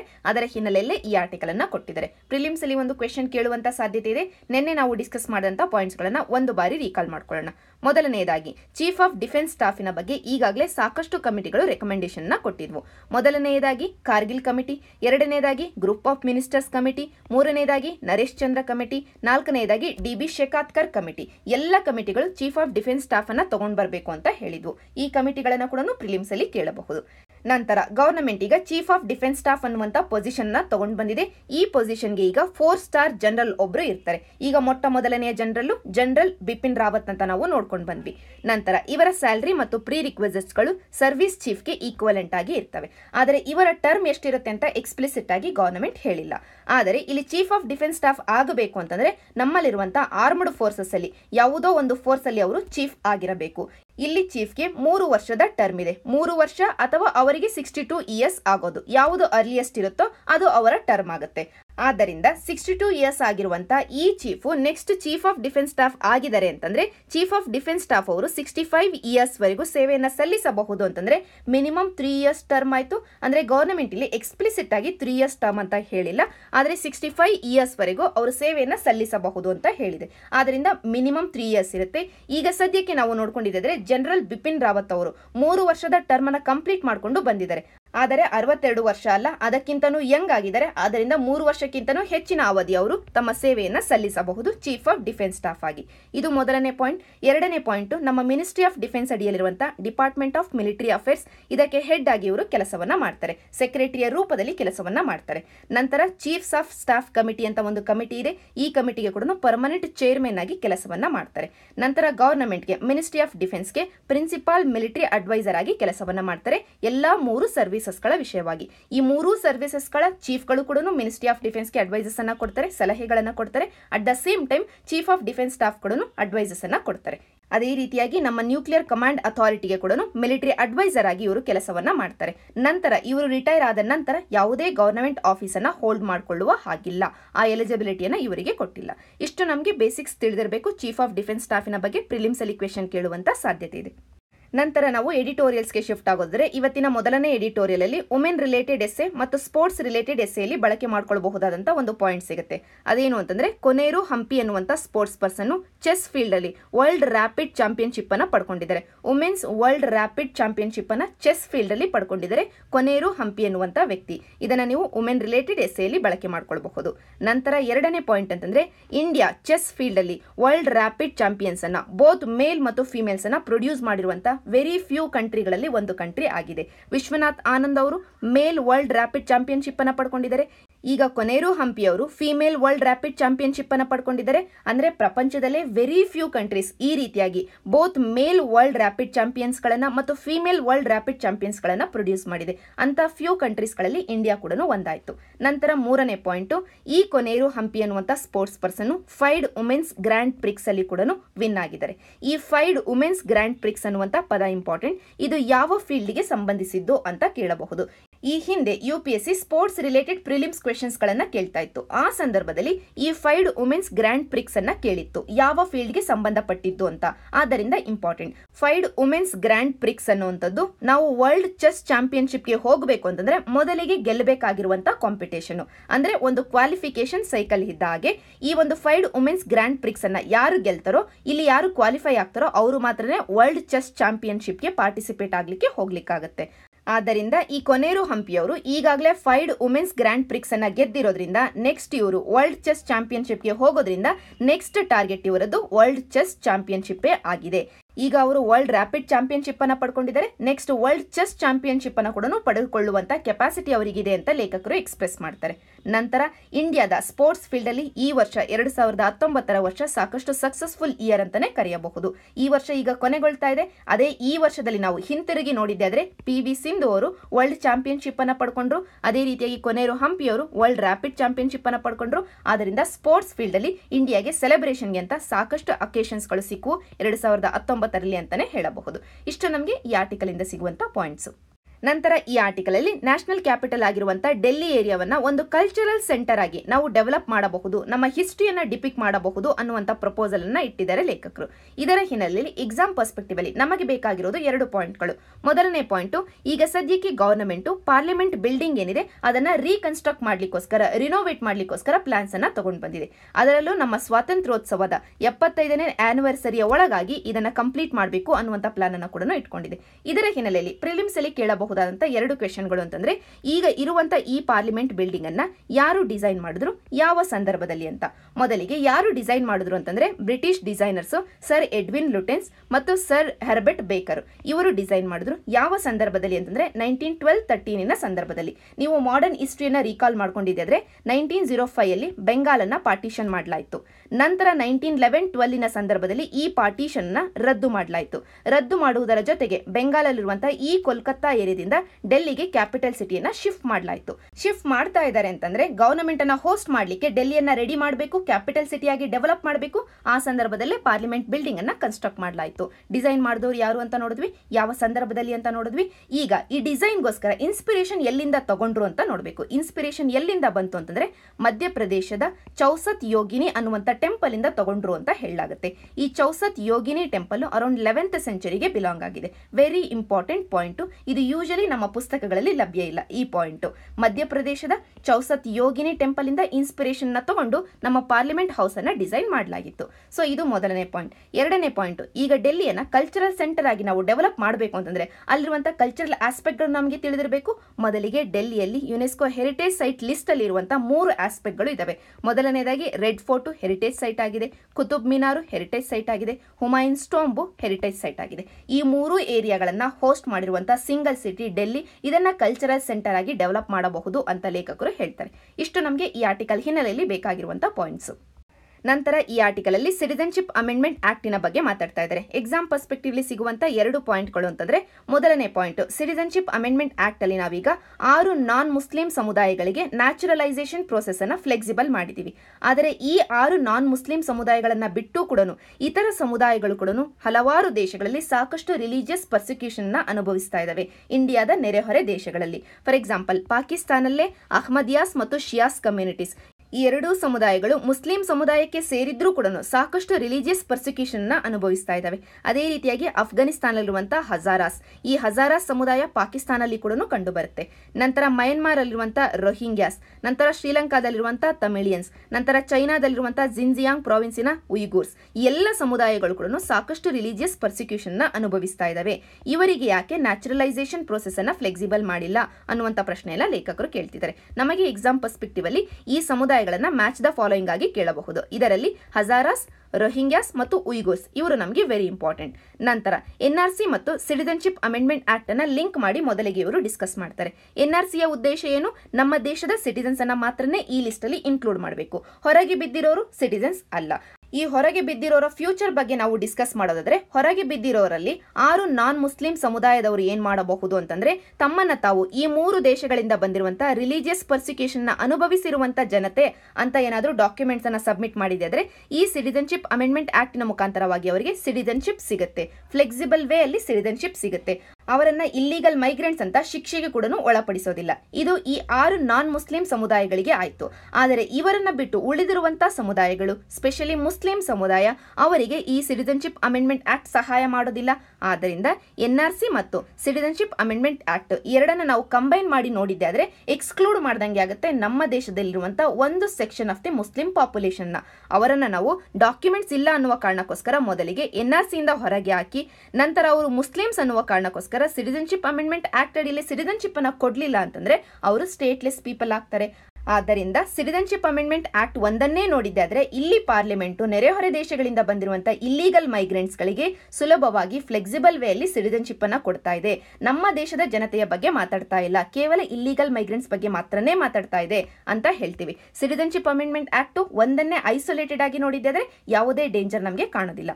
ಅದೇ ನಾವು ಈ ಆಕ್ಟ್ ಅನ್ನ ಎನ್ಆರ್ಸಿಯ ಜೊತೆಗೆ ಲಿಂಕ್ ಮಾಡಿದ್ದೆ ಆದ್ರೆ, ದೇಶದಾದ್ಯಂತ ಎನ್ಆರ್ಸಿಯನ್ನ ತಂದಿದ್ದೆ ಆದ್ರೆ, ಈ ಎನ್ಆರ್ಸಿಯಿಂದ ಹೊರಗೆ ಉಳಿಯುವಂತ ಜನತೆ, ಇನ್ ಕೇಸ್ ಪೂರ್ ಪೀಪಲ್, ಅವರ ಹತ್ರ ಡಾಕ್ಯುಮೆಂಟ್ಸ್ ಇಲ್ಲ, ಇನ್ ಕೇಸ್ ಅವರು ಇಲ್ಲಿಟ್ರೇಟ್, ಅವರಿಗೆ ಯಾವ ಡಾಕ್ಯುಮೆಂಟ್ಸ್ ಕೊಡಬೇಕು ಅಂತ ಗೊತ್ತಿಲ್ಲ, ಈ ರೀತಿಯಾಗಿ ತಳಹಂತದಲ್ಲಿರುವಂತ ನಮ್ಮ ಸಮಾಜದಲ್ಲಿ ಕೆಳಗಡೆ ಇರುವಂತ ಈ ಜನತೆ ಎಕ್ಸ್ಕ್ಲೂಡ್ ಆಗಿದ್ದೆ ಆದ್ರೆ, ಇವರು ನಮ್ಮ ದೇಶದವರು ಆಗಿದ್ರೂ ಕೂಡ ನಾವು ಎನ್ಆರ್ಸಿಯಿಂದ ಹೊರಗೆ ಹಾಕಿದ್ದೆ ಆದ್ರೆ ಎನ್ಆರ್ಸಿಯೂ ಅವರಿಗೆ ಸಹಾಯವನ್ನ ಮಾಡೋದಿಲ್ಲ, ಸಿಟಿಜನ್ಶಿಪ್ ಅಮೆಂಡ್ಮೆಂಟ್ ಆಕ್ಟು ಸಹಾಯ ಮಾಡೋದಿಲ್ಲ. ಆದ್ದರಿಂದ ಈ ಎರಡರ ಕಾಂಬಿನೇಷನ್ ಸಾಕಷ್ಟು ಡೇಂಜರಸ್ ಫ್ಯೂಚರ್ ಒಂದನ್ನ ತೋರಿಸ್ತಾ ಇದೆ ಅನ್ನುವಂತ ಮಾತನ್ನ ಲೇಖಕರು ಹೇಳ್ತಿದ್ದಾರೆ. ಇಷ್ಟು ನಮಗೆ ಈ ಆರ್ಟಿಕಲ್ ಇಂದ ಸಿಗುವಂತ ಪಾಯಿಂಟ್ಸ್. ನಂತರ ಈ ಆರ್ಟಿಕಲ್ ಅಲ್ಲಿ ಇತ್ತೀಚೆಗೆ ನೀತಿ ಆಯೋಗ್ ರಿಲೀಸ್ ಮಾಡಿರುವಂತಹ ಒಂದು ರಿಪೋರ್ಟಿನ ಹಿನ್ನೆಲೆಯಲ್ಲಿ ಇಂಡಿಯನ್ ಹೆಲ್ತ್ ಸೆಕ್ಟರ್ ಬಗ್ಗೆ ಮಾತಾಡ್ತಾ ಇದ್ದಾರೆ. ಇತ್ತೀಚೆಗೆ ನೀತಿ ಆಯೋಗ್ 15-year ಪ್ಲಾನ್ ಒಂದನ್ನ ತಗೊಂಡ್ ಬರುತ್ತೆ ಇಂಡಿಯಾದ ಹೆಲ್ತ್ ಕೇರ್ ಸಿಸ್ಟಮಿಗೋಸ್ಕರ. ಆ ರಿಪೋರ್ಟಿನ ಹೆಸರು health care system in India, building blocks, potential pathways to reform ಅನ್ನುವಂತ ರಿಪೋರ್ಟ್. ಈ ರಿಪೋರ್ಟ್ ಹೆಸರನ್ನು ನೀವು ಆನ್ಸರ್ಸ್ ಅಲ್ಲಿ ಮೆನ್ಷನ್ ಮಾಡಬಹುದು.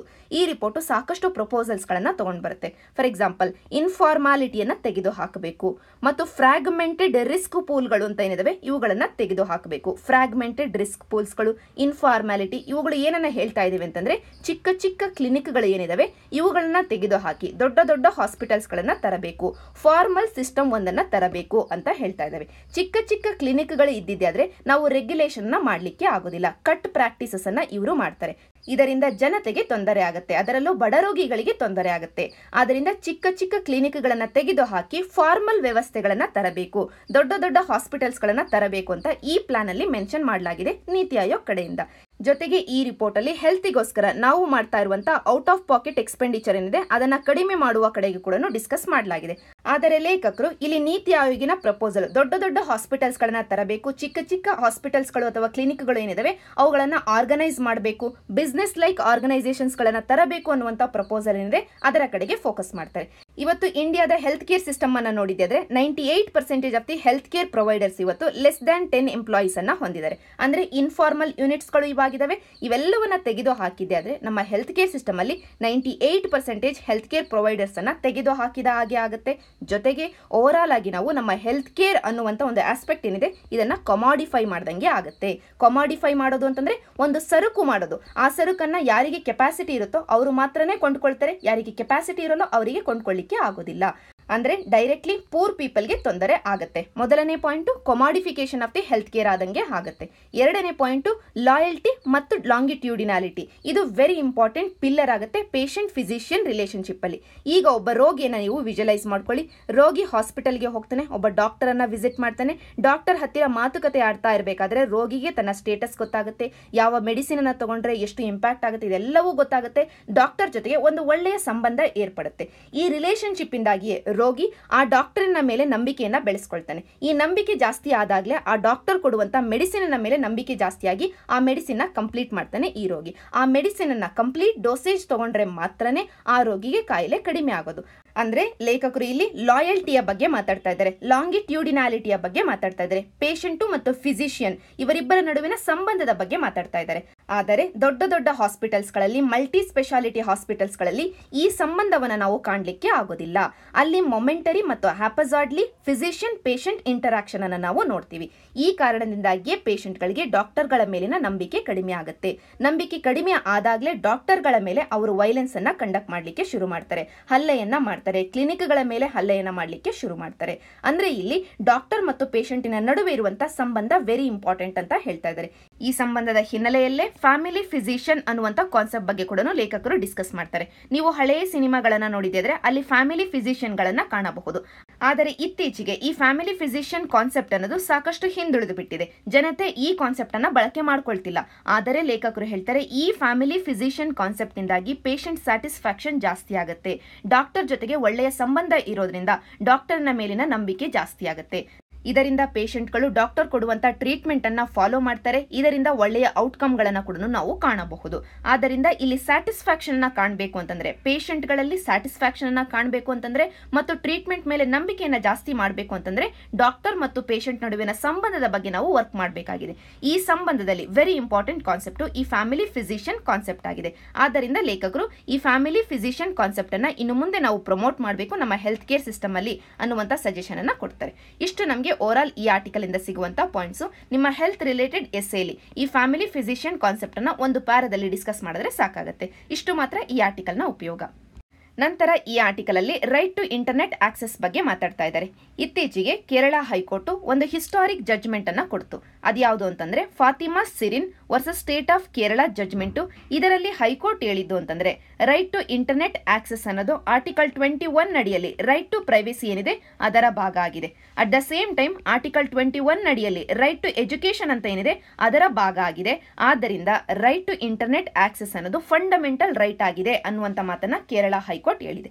ಸೊ ಮೊದಲನೇ ಪಾಯಿಂಟ್ ಪ್ರಿಲಿಮ್ಸ್ ಪರ್ಸ್ಪೆಕ್ಟಿವ್ ಅಲ್ಲಿ ರೈಟ್ ಟು ಇಂಟರ್ನೆಟ್ ಆಕ್ಸೆಸ್ ಅನ್ನೋದು ಈಗ ಫಂಡಮೆಂಟಲ್ ರೈಟ್ ಆಗಿದೆ ಆರ್ಟಿಕಲ್ 21 ಮತ್ತು ಆರ್ಟಿಕಲ್ 21A ಅಡಿಯಲ್ಲಿ. ಆರ್ಟಿಕಲ್ 21 ಅಡಿಯಲ್ಲಿ ರೈಟ್ ಟು ಪ್ರೈವೇಸಿ ಬರುತ್ತೆ. ನಮಗೆ ಜಸ್ಟಿಸ್ ಪುಟ್ಟಸ್ವಾಮಿ ಕೇಸಿನ ನಂತರ ರೈಟ್ ಟು ಪ್ರೈವೇಸಿ ಅನ್ನೋದು ಆರ್ಟಿಕಲ್ 21 ಅಡಿಯಲ್ಲಿರುವಂತಹ ಫಂಡಮೆಂಟಲ್ ರೈಟ್ ಆಯ್ತು. ಈಗ ಈ ರೈಟ್ ಟು ಪ್ರೈವೇಸಿ ಅಡಿಯಲ್ಲಿ ರೈಟ್ ಟು ಇಂಟರ್ನೆಟ್ ಆಕ್ಸೆಸ್ ಬರುತ್ತೆ. ಇದು ಕೂಡ ಫಂಡಮೆಂಟಲ್ ರೈಟ್ ಆಯ್ತು. ನಂತರ ಆರ್ಟಿಕಲ್ 21A ಅಡಿಯಲ್ಲಿ ರೈಟ್ ಟು ಎಜುಕೇಶನ್ ಇದೆ ನಮಗೆ ಫಂಡಮೆಂಟಲ್ ರೈಟ್ ಆಗಿ. ಆ ರೈಟಿನ ಅಡಿಯಲ್ಲಿ ಎಗೇನ್ ನಮಗೆ ರೈಟ್ ಟು ಇಂಟರ್ನೆಟ್ ಆಕ್ಸೆಸ್ ಬರುತ್ತೆ. ಇದು ನಮಗೆ ಕೇರಳ ಹೈಕೋರ್ಟ್ ಹೇಳಿರೋದು. ಇದು ಮೊದಲನೇ ಪಾಯಿಂಟ್ ಆಯ್ತು. ಎರಡನೇ point universal declaration of human rights ಅನ್ನುವಂತ ಒಂದು ಡಾಕ್ಯುಮೆಂಟ್ ಬರುತ್ತೆ. Very important. ನಿಮ್ಮ ಎಲ್ಲ ಹ್ಯೂಮನ್ ರೈಟ್ಸ್ ರಿಲೇಟೆಡ್ ಆನ್ಸರ್ ಅಲ್ಲಿ ಈ universal declaration of human rights ಬರಬೇಕು. ಇದರಲ್ಲಿ ಪ್ರತಿಯೊಬ್ಬ ವ್ಯಕ್ತಿಗೂ ಬೇಕಾಗಿರುವಂತಹ ಮಾನವ ಹಕ್ಕುಗಳ ಬಗ್ಗೆ ಎಕ್ಸ್ಪ್ಲಿಸಿಟ್ ಆಗಿ ಮೆನ್ಷನ್ ಮಾಡಲಾಗಿದೆ. ಈ ಮಾನವ ಹಕ್ಕುಗಳಲ್ಲಿ very important article 19 of this declaration ಮಾತಾಡೋದು ಅಂತಂದ್ರೆ ರೈಟ್ ಟು ಇಂಟರ್ನೆಟ್ ಆಕ್ಸೆಸ್. ಪ್ರತಿಯೊಬ್ಬ ವ್ಯಕ್ತಿಗೂ ವಾಕ್ ಸ್ವಾತಂತ್ರ್ಯ ಮತ್ತು ಅಭಿವ್ಯಕ್ತಿ ಸ್ವಾತಂತ್ರ್ಯವನ್ನ ಕೊಡಬೇಕು. Freedom of speech and expression ನ ಕೊಡಬೇಕು. ಆ freedom of speech and expression offline model ಆದ್ರೂ ಆಗಿರಬಹುದು, ಆನ್ಲೈನ್ ಮೋಡಲ್ ಆದ್ರೂ ಆಗಿರಬಹುದು. ಈ ಆನ್ಲೈನ್ ಮೋಡೇ ನಮಗೆ ಇಂಟರ್ನೆಟ್ ಸ್ಪೇಸ್ ಆಗಿದೆ. ಅದರ ಬಗ್ಗೆ ಈ ಆರ್ಟಿಕಲ್ 19 ಅಲ್ಲಿ ಮೆನ್ಷನ್ ಮಾಡಲಾಗಿದೆ.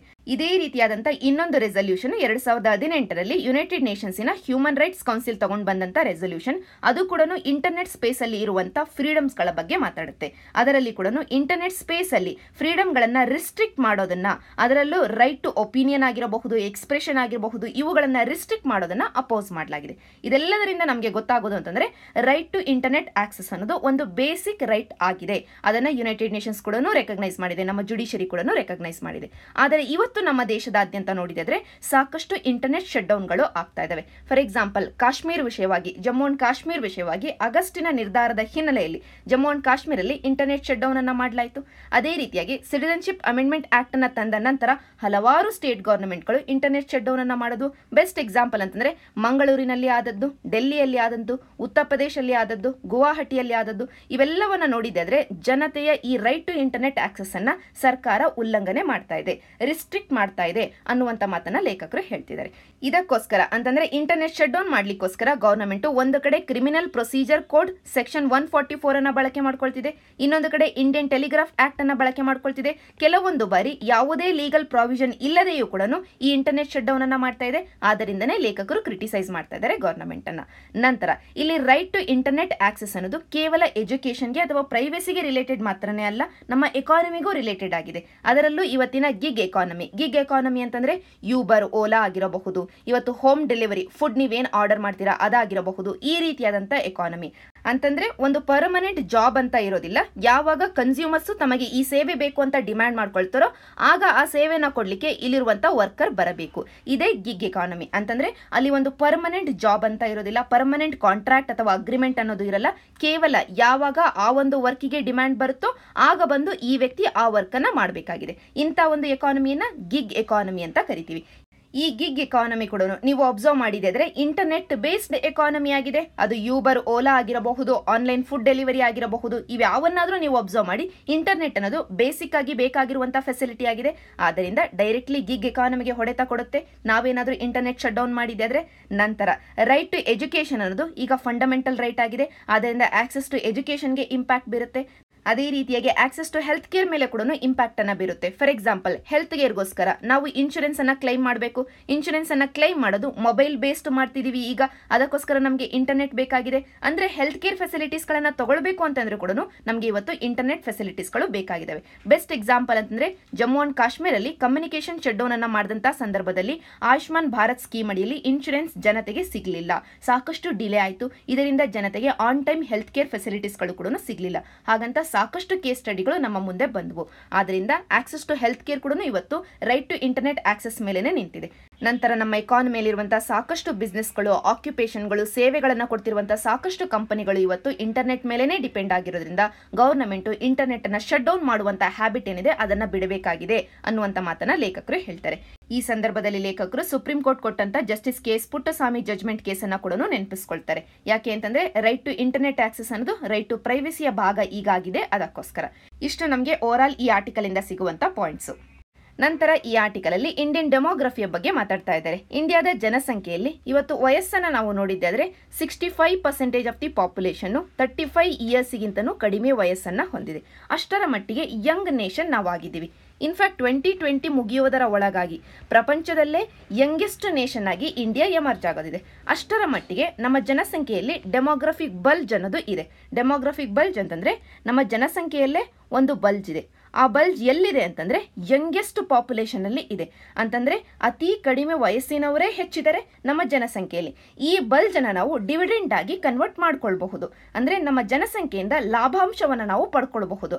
ಆ ಲಾಭಾಂಶವೇ ಡೆಮೋಗ್ರಫಿಕ್ ಡಿವಿಡೆಂಡ್ ಆಗಿದೆ.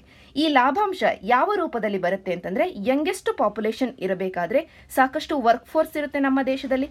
ವರ್ಕ್ ಫೋರ್ಸ್ ಇದೆ ಅಂತಂದ್ರೆ ಪ್ರೊಡಕ್ಟಿವಿಟಿ ಇದೆ. ಪ್ರೊಡಕ್ಟಿವಿಟಿ ಇದೆ ಅಂತಂದ್ರೆ GDP ಗ್ರೋತ್ ಇದೆ. ಇದು ಒಂದು ಕಡೆ ಆದ್ರೆ ಇನ್ನೊಂದು ಕಡೆ ಯಂಗ್ ನೇಷನ್ ನಾವಿದ್ದೀವಿ ಅಂತಂದ್ರೆ, ಯಂಗ್ ಮೈಂಡ್ಸ್ ನಮ್ಮಲ್ಲಿ ಇದಾವೆ ಅಂತಂದ್ರೆ ಹೊಸ ಹೊಸ ಐಡಿಯಾಗಳು ಬರ್ತವೆ. ಹೊಸ ಹೊಸ ಐಡಿಯಾಗಳಿಂದ ಎಂಟರ್ಪ್ರಿನರ್ಶಿಪ್ ಡೆವಲಪ್ ಆಗುತ್ತೆ. ಇದರಿಂದ ಹೊಸ ಹೊಸ ಕಂಪನಿಗಳು ಬರ್ತವೆ. ನಮ್ಮ ದೇಶದಲ್ಲಿರುವಂತಹ ಕಂಪನಿಗಳು ಒಂದು ಕಡೆ ಆದ್ರೆ, ಇನ್ನೊಂದು ಕಡೆ MNCಗಳಾಗಿ ಕೂಡ ಅವು ಬೆಳವಣಿಗೆಯನ್ನು ಹೊಂದುತ್ತವೆ. ಒಟ್ಟಾರೆಯಾಗಿ ನಮ್ಮ ಎಕಾನಮಿಗೆ ಸಾಕಷ್ಟು ಲಾಭಾಂಶ ಬರೋದಿದೆ ಕೇವಲ ಈ ಜನಸಂಖ್ಯೆಯಿಂದ. ಇದನ್ನೇ ನಾವು ಡೆಮೋಗ್ರಫಿಕ್ ಡಿವಿಡೆಂಟ್ ಅಂತ ಕರಿತೀವಿ. ಈ ರೀತಿಯಾಗಿ ನಮ್ಮ ಜನಸಂಖ್ಯೆಯಿಂದ, ಯಂಗ್ ಪಾಪ್ಯುಲೇಷನ್ ಇಂದ ನಾವು ಡಿವಿಡೆಂಟ್ ಅನ್ನ ತಗೊಳ್ಬೇಕು ಅಂತಂದ್ರೆ ಆ ಪಾಪ್ಯುಲೇಷನ್ ಅಲ್ಲಿ ಕೆಲವೊಂದು ಕ್ಯಾರೆಕ್ಟರಿಸ್ಟಿಕ್ಸ್ ಇರಬೇಕು. ಫಾರ್ ಎಕ್ಸಾಂಪಲ್, ಈ ಡೆಮೋಗ್ರಫಿಕ್ ಬಲ್ಜ್ ಅಲ್ಲಿ ನಾವು ಮಕ್ಕಳನ್ನ ತಗೊಳ್ಳೋಣ. ಆ ಮಕ್ಕಳಲ್ಲಿ ಇರಬೇಕಾಗಿರುವಂತಹ ಕ್ಯಾರೆಕ್ಟರಿಸ್ಟಿಕ್ಸ್ ಅಂತಂದ್ರೆ, ಆ ಮಕ್ಕಳು ಶಾಲೆಗೆ ಹೋಗಬೇಕು, ಒಳ್ಳೆಯ ಎಜುಕೇಶನ್ ಪಡ್ಕೊಳ್ಬೇಕು, ಅವರ ಹೆಲ್ತ್ ಚೆನ್ನಾಗಿ ಇರಬೇಕು. ಯಾಕೆ ಅಂತಂದ್ರೆ ಮಾಲ್ ನ್ಯೂಟ್ರಿಷನ್ ಮಗುವಿನಿಂದ, ಸ್ಟಂಟೆಡ್ ಗ್ರೋತ್ ಅನ್ನ ಕಂಡಿರುವಂತಹ ಮಗುವಿನಿಂದ ನಾವು ಹೊಸ ಕಂಪನಿಯನ್ನ ಕಟ್ಟುವಂತ ಆಶಯವನ್ನ ಕಾಣಲಿಕ್ಕೆ ಆಗುದಿಲ್ಲ. ಆದ್ದರಿಂದ ಒಳ್ಳೆಯ ಹೆಲ್ತ್ ಅನ್ನ ಕೊಡಬೇಕು, ನಮ್ಮ ಮಕ್ಕಳಿಗೆ ಒಳ್ಳೆಯ ಸ್ಕೂಲಿಂಗ್ ಅನ್ನ ಕೊಡಬೇಕು, ಅವರಿಗೆ ಒಳ್ಳೆಯ ಎನ್ವಿರಾನ್ಮೆಂಟ್ ಅನ್ನ ಕೊಡಬೇಕು, ಒಳ್ಳೆಯ ಫೆಸಿಲಿಟೀಸ್ ಗಳನ್ನ ಕೊಡಬೇಕು. ಇದು ಮಕ್ಕಳ ಬಗ್ಗೆ ಆದ್ರೆ, ಇನ್ನೊಂದು ಕಡೆ ಕಾಲೇಜುಗಳಿಂದ ಹೊರಗಡೆ ಬರ್ತಾ ಇರುವಂತಹ ಯುವಕರ ಬಗ್ಗೆ ಮಾತಾಡೋದಾದ್ರೆ, ಮೆಕೆನ್ಸಿ ರಿಪೋರ್ಟ್ ಹೇಳುತ್ತೆ, ಇವತ್ತು ಇಂಜಿನಿಯರಿಂಗ್ ಕಾಲೇಜಸ್ ಇಂದ ಹೊರಗಡೆ ಬರ್ತಿರುವಂತಹ ಸ್ಟೂಡೆಂಟ್ಸ್ ಗಳನ್ನ ಇಂಡಿಯಾದಲ್ಲಿ ನೋಡಿದ್ರೆ ಕೇವಲ 16-18% ಸ್ಟೂಡೆಂಟ್ಸ್ ಮಾತ್ರನೇ ನಮ್ಮ ಮಾರುಕಟ್ಟೆಗೆ ಬೇಕಾಗಿರುವಂತಹ ಕೌಶಲ್ಯಗಳನ್ನ ಹೊಂದಿದ್ದಾರೆ ಅಂತ. ಅಂದ್ರೆ ಅವರಲ್ಲಿ ಸ್ಕಿಲ್ಸ್ ಕಡಿಮೆ ಇದಾವೆ ಅಂತಂದ್ರೆ ಎಂಪ್ಲಾಯಬಿಲಿಟಿ ಕಡಿಮೆ ಇದೆ. ಎಂಪ್ಲಾಯಬಿಲಿಟಿ ಕಡಿಮೆ ಇದೆ ಅಂತಂದ್ರೆ ಅವರು ವರ್ಕ್ ಫೋರ್ಸ್ಗೆ ಎಂಟರ್ ಆದ್ರೂ ಕೂಡ ಅವರಿಗೆ ಜಾಬ್ಸ್ ಅನ್ನ ಕೊಡ್ಲಿಕ್ಕೆ ಆಗೋದಿಲ್ಲ. ಅಂದ್ರೆ ನಮ್ಮಲ್ಲಿ ಡೆಮೋಗ್ರಫಿಕ್ ಬಲ್ಜ್ ಇದ್ರೂ ಕೂಡ ಅವರಲ್ಲಿ ಸ್ಕಿಲ್ಸ್ ಇಲ್ಲ ಅಂತಂದ್ರೆ ಡಿವಿಡೆಂಟ್ ಬರೋದಿಲ್ಲ. ಅದೇ ರೀತಿಯಾಗಿ ಈಗಾಗಲೇ ವರ್ಕಿಗೆ ಎಂಟರ್ ಆಗಿರೋರನ್ನ ತಗೊಂಡಿದ್ದೆ ಆದ್ರೆ ಅವರು ವರ್ಕಿಗೇನೋ ಎಂಟರ್ ಆಗಿದ್ದಾರೆ, ಆದರೆ ವರ್ಕ್ ಸ್ಪೇಸ್ ಅಲ್ಲಿ ಸಾಕಷ್ಟು ಕಾಂಪಿಟೇಷನ್ ಇದೆ. ಇದು 4th ಇಂಡಸ್ಟ್ರಿಯಲ್ ರೆವಲ್ಯೂಷನ್ ಆಗ್ತಾ ಇರುವಂತ ಏರ. ಆದ್ದರಿಂದ ಅವರಿಗೆ ಇರುವಂತಹ ಸ್ಕಿಲ್ಸ್ ಗಳನ್ನ ಅಪ್ಗ್ರೇಡ್ ಮಾಡಬೇಕು, ರೀಸ್ಕಿಲ್ಲಿಂಗ್ ಅನ್ನ ಮಾಡಬೇಕು, ಅಪ್ ಸ್ಕಿಲ್ಲಿಂಗ್ ಅನ್ನ ಮಾಡಬೇಕು. ಸೊ ಒಟ್ಟಾರೆಯಾಗಿ ನಮ್ಮಲ್ಲಿ ಡೆಮೋಗ್ರಫಿಕ್ ಬಲ್ಜ್ ಏನೋ ಇದೆ. ಆ ಬಲ್ಜ್ ಅಲ್ಲಿ ಮಕ್ಕಳಿಗೆ ಒಂದು ರೀತಿಯ ಫೆಸಿಲಿಟೀಸ್ ಗಳನ್ನ ಕೊಡಬೇಕಾಗಿದೆ. ಎಜುಕೇಶನ್ ಆಗಿರ್ಬೋದು, ಹೆಲ್ತ್ ಆಗಿರ್ಬೋದು, ಒಳ್ಳೆಯ ಕ್ಲೀನ್ ಎನ್ವಿರಾನ್ಮೆಂಟ್ ಆಗಿರಬಹುದು, ಇದೆಲ್ಲವನ್ನ ಕೊಡಬೇಕಾಗಿದೆ. ಕಾಲೇಜುಗಳಲ್ಲಿರುವಂತಹ ಯುವಕರಿಗೆ ಒಳ್ಳೆಯ ಸ್ಕಿಲ್ಸ್ ಗಳನ್ನ ಕೊಡಬೇಕಾಗಿದೆ. ಎಂಪ್ಲಾಯಬಿಲಿಟಿಯನ್ನ ಜಾಸ್ತಿ ಮಾಡಬೇಕಾಗಿದೆ. ಅದೇ ರೀತಿಯಾಗಿ ಈಗಾಗಲೇ ಎಂಪ್ಲಾಯ್ಮೆಂಟ್ ಅಲ್ಲಿರುವಂತಹ ಯೂತ್ಗೆ ಅವರಿಗೆ ಅಪ್ ಸ್ಕಿಲ್ಲಿಂಗ್ ಅನ್ನ ಮಾಡಬೇಕಾಗಿದೆ, ರೀಸ್ಕಿಲ್ಲಿಂಗ್ ಅನ್ನ ಮಾಡಬೇಕಾಗಿದೆ. ಇದೆಲ್ಲವನ್ನ ಮಾಡಿದ್ರೆ ಮಾತ್ರನೇ ಡೆಮೋಗ್ರಫಿಕ್ ಬಲ್ಜ್ ಅನ್ನೋದು ನಮಗೆ ಡೆಮೋಗ್ರಫಿಕ್ ಡಿವಿಡೆಂಟ್ ಆಗಿ ಲಾಭಾಂಶವನ್ನ ತರಲಿಕ್ಕೆ ಆಗುತ್ತೆ. ಇವೆಲ್ಲವನ್ನ ಮಾಡಲಿಲ್ಲ ಅಂತಂದ್ರೆ, ಸ್ಕಿಲ್ಸ್ ಇಲ್ಲದೆ ಇರುವಂತ, ಮಾಲ್ ನ್ಯೂಟ್ರಿಷನ್ ಇರುವಂತ, ಅನ್ಎಂಪ್ಲಾಯ್ಡ್ ಯೂತ್ ನಮ್ಮಲ್ಲಿ ಇದ್ದಿದೆ ಆದ್ರೆ ಅದು ಡೆಮೋಗ್ರಫಿಕ್ ಡಿಸಾಸ್ಟರ್ ಆಗಿ ಕನ್ವರ್ಟ್ ಆಗುತ್ತೆ. ಯಾಕೆ ಅಂತಂದ್ರೆ ಯೂತ್ ಕೈಯಲ್ಲಿ ಕೆಲಸ ಇಲ್ಲ ಅಂತಂದ್ರೆ ರ್ಯಾಡಿಕಲೈಸೇಷನ್ಗೆ ಒಳಗಾಗಬಹುದು, ಅಥವಾ ಫ್ರಸ್ಟ್ರೇಷನ್ಗಳು ಜಾಸ್ತಿಯಾಗಿ ಪ್ರೊಟೆಸ್ಟ್ಗಳು ಜಾಸ್ತಿ ಆಗಬಹುದು, ಲಾ ಅಂಡ್ ಆರ್ಡರ್ ಇಶ್ಯೂಸ್ಗಳು ಜಾಸ್ತಿ ಆಗಬಹುದು, ಅಥವಾ ಇಲ್ಲಿರುವಂತ ಯಂಗ್ ಪಾಪ್ಯುಲೇಷನ್ ಏನೂ ಮಾಡಲಿಲ್ಲ ಅಂತಂದ್ರೂ ಕೂಡ ಅವರಲ್ಲಿ ಸ್ಟ್ರೆಸ್ ಜಾಸ್ತಿಯಾಗಿ ಮೆಂಟಲ್ ಡಿಸಾರ್ಡರ್ಸ್ಗಳು ಜಾಸ್ತಿ ಆಗಬಹುದು. ಒಟ್ಟಾರೆಯಾಗಿ ನಮ್ಮಲ್ಲಿರುವಂತ ಡೆಮೋಗ್ರಫಿಕ್ ಬಲ್ಜ್ ಅನ್ನ ಸರಿಯಾಗಿ ಬಳಕೆ ಮಾಡ್ಕೊಂಡಿದ್ದೆ ಆದ್ರೆ ಅದು ಡಿವಿಡೆಂಡ್ ಆಗುತ್ತೆ, ಸರಿಯಾಗಿ ಬಳಕೆ ಮಾಡ್ಕೊಳ್ಳಿಲ್ಲ ಅಂತಂದ್ರೆ ಅದು ಡಿಸಾಸ್ಟರ್ ಆಗುತ್ತೆ. ಈ ಪಾಯಿಂಟ್ ನಿಮ್ಗೆ ಅರ್ಥ ಆಯ್ತು.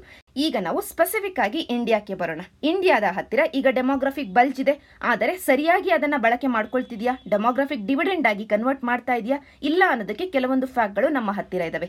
For example, human development index ಇತ್ತೀಚೆಗೆ ನಾವು ನೋಡಿದ್ವಿ. ಇದರಲ್ಲಿ ಇಂಡಿಯಾದ ರ್ಯಾಂಕ್ 129th ಆಗಿದೆ. ಸಾಕಷ್ಟು ಪೂರ್ ಪರ್ಫಾರ್ಮೆನ್ಸ್. ಹ್ಯೂಮನ್ ಡೆವಲಪ್ಮೆಂಟ್ ಇಂಡೆಕ್ಸೇ ಹೇಳೋದು education, health, per capita, GNP ಇವೆಲ್ಲವನ್ನ ಇವ್ಯಾವೂ ಸರಿಯಾಗಿ ಇಲ್ಲ ಅಂತಂದ್ರೆ ನಮ್ಮ ಡೆಮೋಗ್ರಫಿಕ್ ಬಲ್ಜ್ ಅನ್ನ ನಾವು ಡೆಮೋಗ್ರಫಿಕ್ ಡಿವಿಡೆಂಡ್ ಆಗಿ ಕನ್ವರ್ಟ್ ಮಾಡ್ಲಿಕ್ಕೆ ಆಗುತ್ತಾ? ಆಗೋದಿಲ್ಲ. ಜೊತೆಗೆ ಇನ್ನೂ ಡೆಪ್ತ್ ಆಗಿ ನೋಡೋದಾದ್ರೆ ಎಜುಕೇಶನ್ ಅಲ್ಲಿ ಇವತ್ತು ಡ್ರಾಪ್ ಔಟ್ಗಳು ಜಾಸ್ತಿ ಆಗ್ತಾ ಇದಾವೆ, ಎಂಪ್ಲಾಯಬಿಲಿಟಿ ಅನ್ನೋದು ಕಡಿಮೆ ಆಗಿದೆ. ಹೆಲ್ತ್ ಅಲ್ಲಿ ನೋಡಿದ್ದೆ ಆದ್ರೆ ಮಾಲ್ ನ್ಯೂಟ್ರಿಷನ್ ಅನ್ನೋದು ಜಾಸ್ತಿ ಆಗಿದೆ. ಇವತ್ತು India world largest stunted children ಅನ್ನ, ವೆಸ್ಟೆಡ್ ಚಿಲ್ಡ್ರನ್ ಅನ್ನ, ಅಂಡರ್ವೈಟ್ ಚಿಲ್ಡ್ರನ್ ಅನ್ನ ಹೊಂದಿದೆ. ಅಷ್ಟರ ಮಟ್ಟಿಗೆ ಮಾಲ್ ನ್ಯೂಟ್ರಿಷನ್ ಅನ್ನ ಹೊಂದಿರುವಂತಹ ಮಕ್ಕಳಿಂದ ಒಳ್ಳೆಯ ಫ್ಯೂಚರ್ ಅನ್ನ ನಾವು ಎಕ್ಸ್ಪೆಕ್ಟ್ ಮಾಡ್ಲಿಕ್ಕೆ ಆಗುತ್ತಾ? ಆಗೋದಿಲ್ಲ. ಆದ್ದರಿಂದ ಗವರ್ನಮೆಂಟ್ ಎಲ್ಲ ವಿಷಯಗಳ ಬಗ್ಗೆ ಇನ್ವೆಸ್ಟ್ಮೆಂಟ್ ಅನ್ನ ಜಾಸ್ತಿ ಮಾಡಬೇಕಾಗಿದೆ. ಇವತ್ತು ಇನ್ವೆಸ್ಟ್ ಮಾಡಿದ್ರೆ ಮಾತ್ರನೇ ನಮಗೆ ಮುಂದೆ ಫಲ ಸಿಗೋದು. ಅದರಲ್ಲೂ ಗವರ್ನಮೆಂಟಿನ ಆಶಯ ಈಗ ಸದ್ಯಕ್ಕೆ 2024-25 ಒಳಗಾಗಿ $5 ಟ್ರಿಲಿಯನ್ ಎಕಾನಮಿ ಆಗಿ ಬೆಳಿಬೇಕು ಅನ್ನುವಂತ ಆಶಯ ಇದೆ. ಇದನ್ನ ನಾವು ಅಚೀವ್ ಮಾಡಬೇಕು ಅಂತಂದ್ರೆ ನಮ್ಮ ಯೂತ್ ಪಾಪ್ಯುಲೇಷನ್ ಇದೆ ಅಲ್ಲಿ ಇನ್ವೆಸ್ಟ್ ಮಾಡಬೇಕಾಗಿದೆ. ಈ ಹಿನ್ನೆಲೆಯಲ್ಲೇ ಈ ಹಿಂದಿನ RBI ಗವರ್ನರು ರಘುರಾಮ್ ರಾಜನ್ ಅವರು ಒಂದು ಮಾತನ್ನ ಹೇಳಿದ್ರು. ಇವತ್ತು ಇಂಡಿಯಾ ಹೊಸ ಹೊಸ ಗೈಗ್ಯಾಂಟಿಕ್ ಸ್ಟ್ಯಾಚ್ಯೂಗಳನ್ನ ನಿರ್ಮಾಣ ಮಾಡುವುದರ ಬದಲಾಗಿ, ದೊಡ್ಡ ದೊಡ್ಡ ಮೂರ್ತಿಗಳನ್ನ ನಿರ್ಮಾಣ ಮಾಡುವುದರ ಬದಲಾಗಿ ಮಾಡರ್ನ್ ಸ್ಕೂಲ್ಸ್ ಮತ್ತು ಯೂನಿವರ್ಸಿಟೀಸ್ ಗಳನ್ನ ತರಬೇಕಾಗಿದೆ. ಅಲ್ಲಿರುವಂತಹ ಮಕ್ಕಳ ಮೈಂಡ್ಸ್ ಗಳನ್ನ ಓಪನ್ ಮಾಡಿಸಬೇಕಾಗಿದೆ, ಅವರನ್ನ ಹೆಚ್ಚು ಹೆಚ್ಚು ಟಾಲರೆಂಟ್ ಮಾಡಬೇಕಾಗಿದೆ, ಅವರ ಮನಸ್ಸಿನಲ್ಲಿ ಶಾಂತಿಯನ್ನ ಬಿತ್ತಬೇಕಾಗಿದೆ, ಬೇರೆಯವರನ್ನ ಗೌರವಾನ್ವಿತವಾಗಿ ಕಾಣುವ ರೀತಿಯಲ್ಲಿ ಮಾಡಬೇಕಾಗಿದೆ. ಇದೆಲ್ಲದರಲ್ಲಿ ಇನ್ವೆಸ್ಟ್ ಮಾಡಿದೆ ಆದ್ರೆ ಇಂಡಿಯಾ ಗ್ರೇಟ್ ನೇಷನ್ ಆಗಿ ಬೆಳೆಯುತ್ತೆ ಹೊರತು ಇಂಡಿಯಾ ತನ್ನ ಹೀರೋಗಳ ದೊಡ್ಡ ದೊಡ್ಡ ಮೂರ್ತಿಗಳನ್ನ ಸೃಷ್ಟಿಸುವುದರಿಂದ ಅಲ್ಲ ಅನ್ನುವಂತ ಮಾತನ್ನ ಹೇಳಿದರೆ ರಘುರಾಮ್ ರಾಜನ್ ಅವರು. ಇಷ್ಟು ನಮಗೆ ಓವರ್ ಆಲ್ ಈ ಆರ್ಟಿಕಲ್ ಇಂದ ಸಿಗುವಂತ ಪಾಯಿಂಟ್ಸ್. ಇವತ್ತು ಆರ್ಟಿಕಲ್ಸ್ ಗಳು ಜಾಸ್ತಿ ಆಗಿರೋದ್ರಿಂದ ಕ್ವೆಶ್ಚನ್ ಮತ್ತು prelims topic for the day ಅನ್ನ ನೆಕ್ಸ್ಟ್ ವಿಡಿಯೋದಲ್ಲಿ ಡಿಸ್ಕಸ್ ಮಾಡೋಣ. Thank you for watching.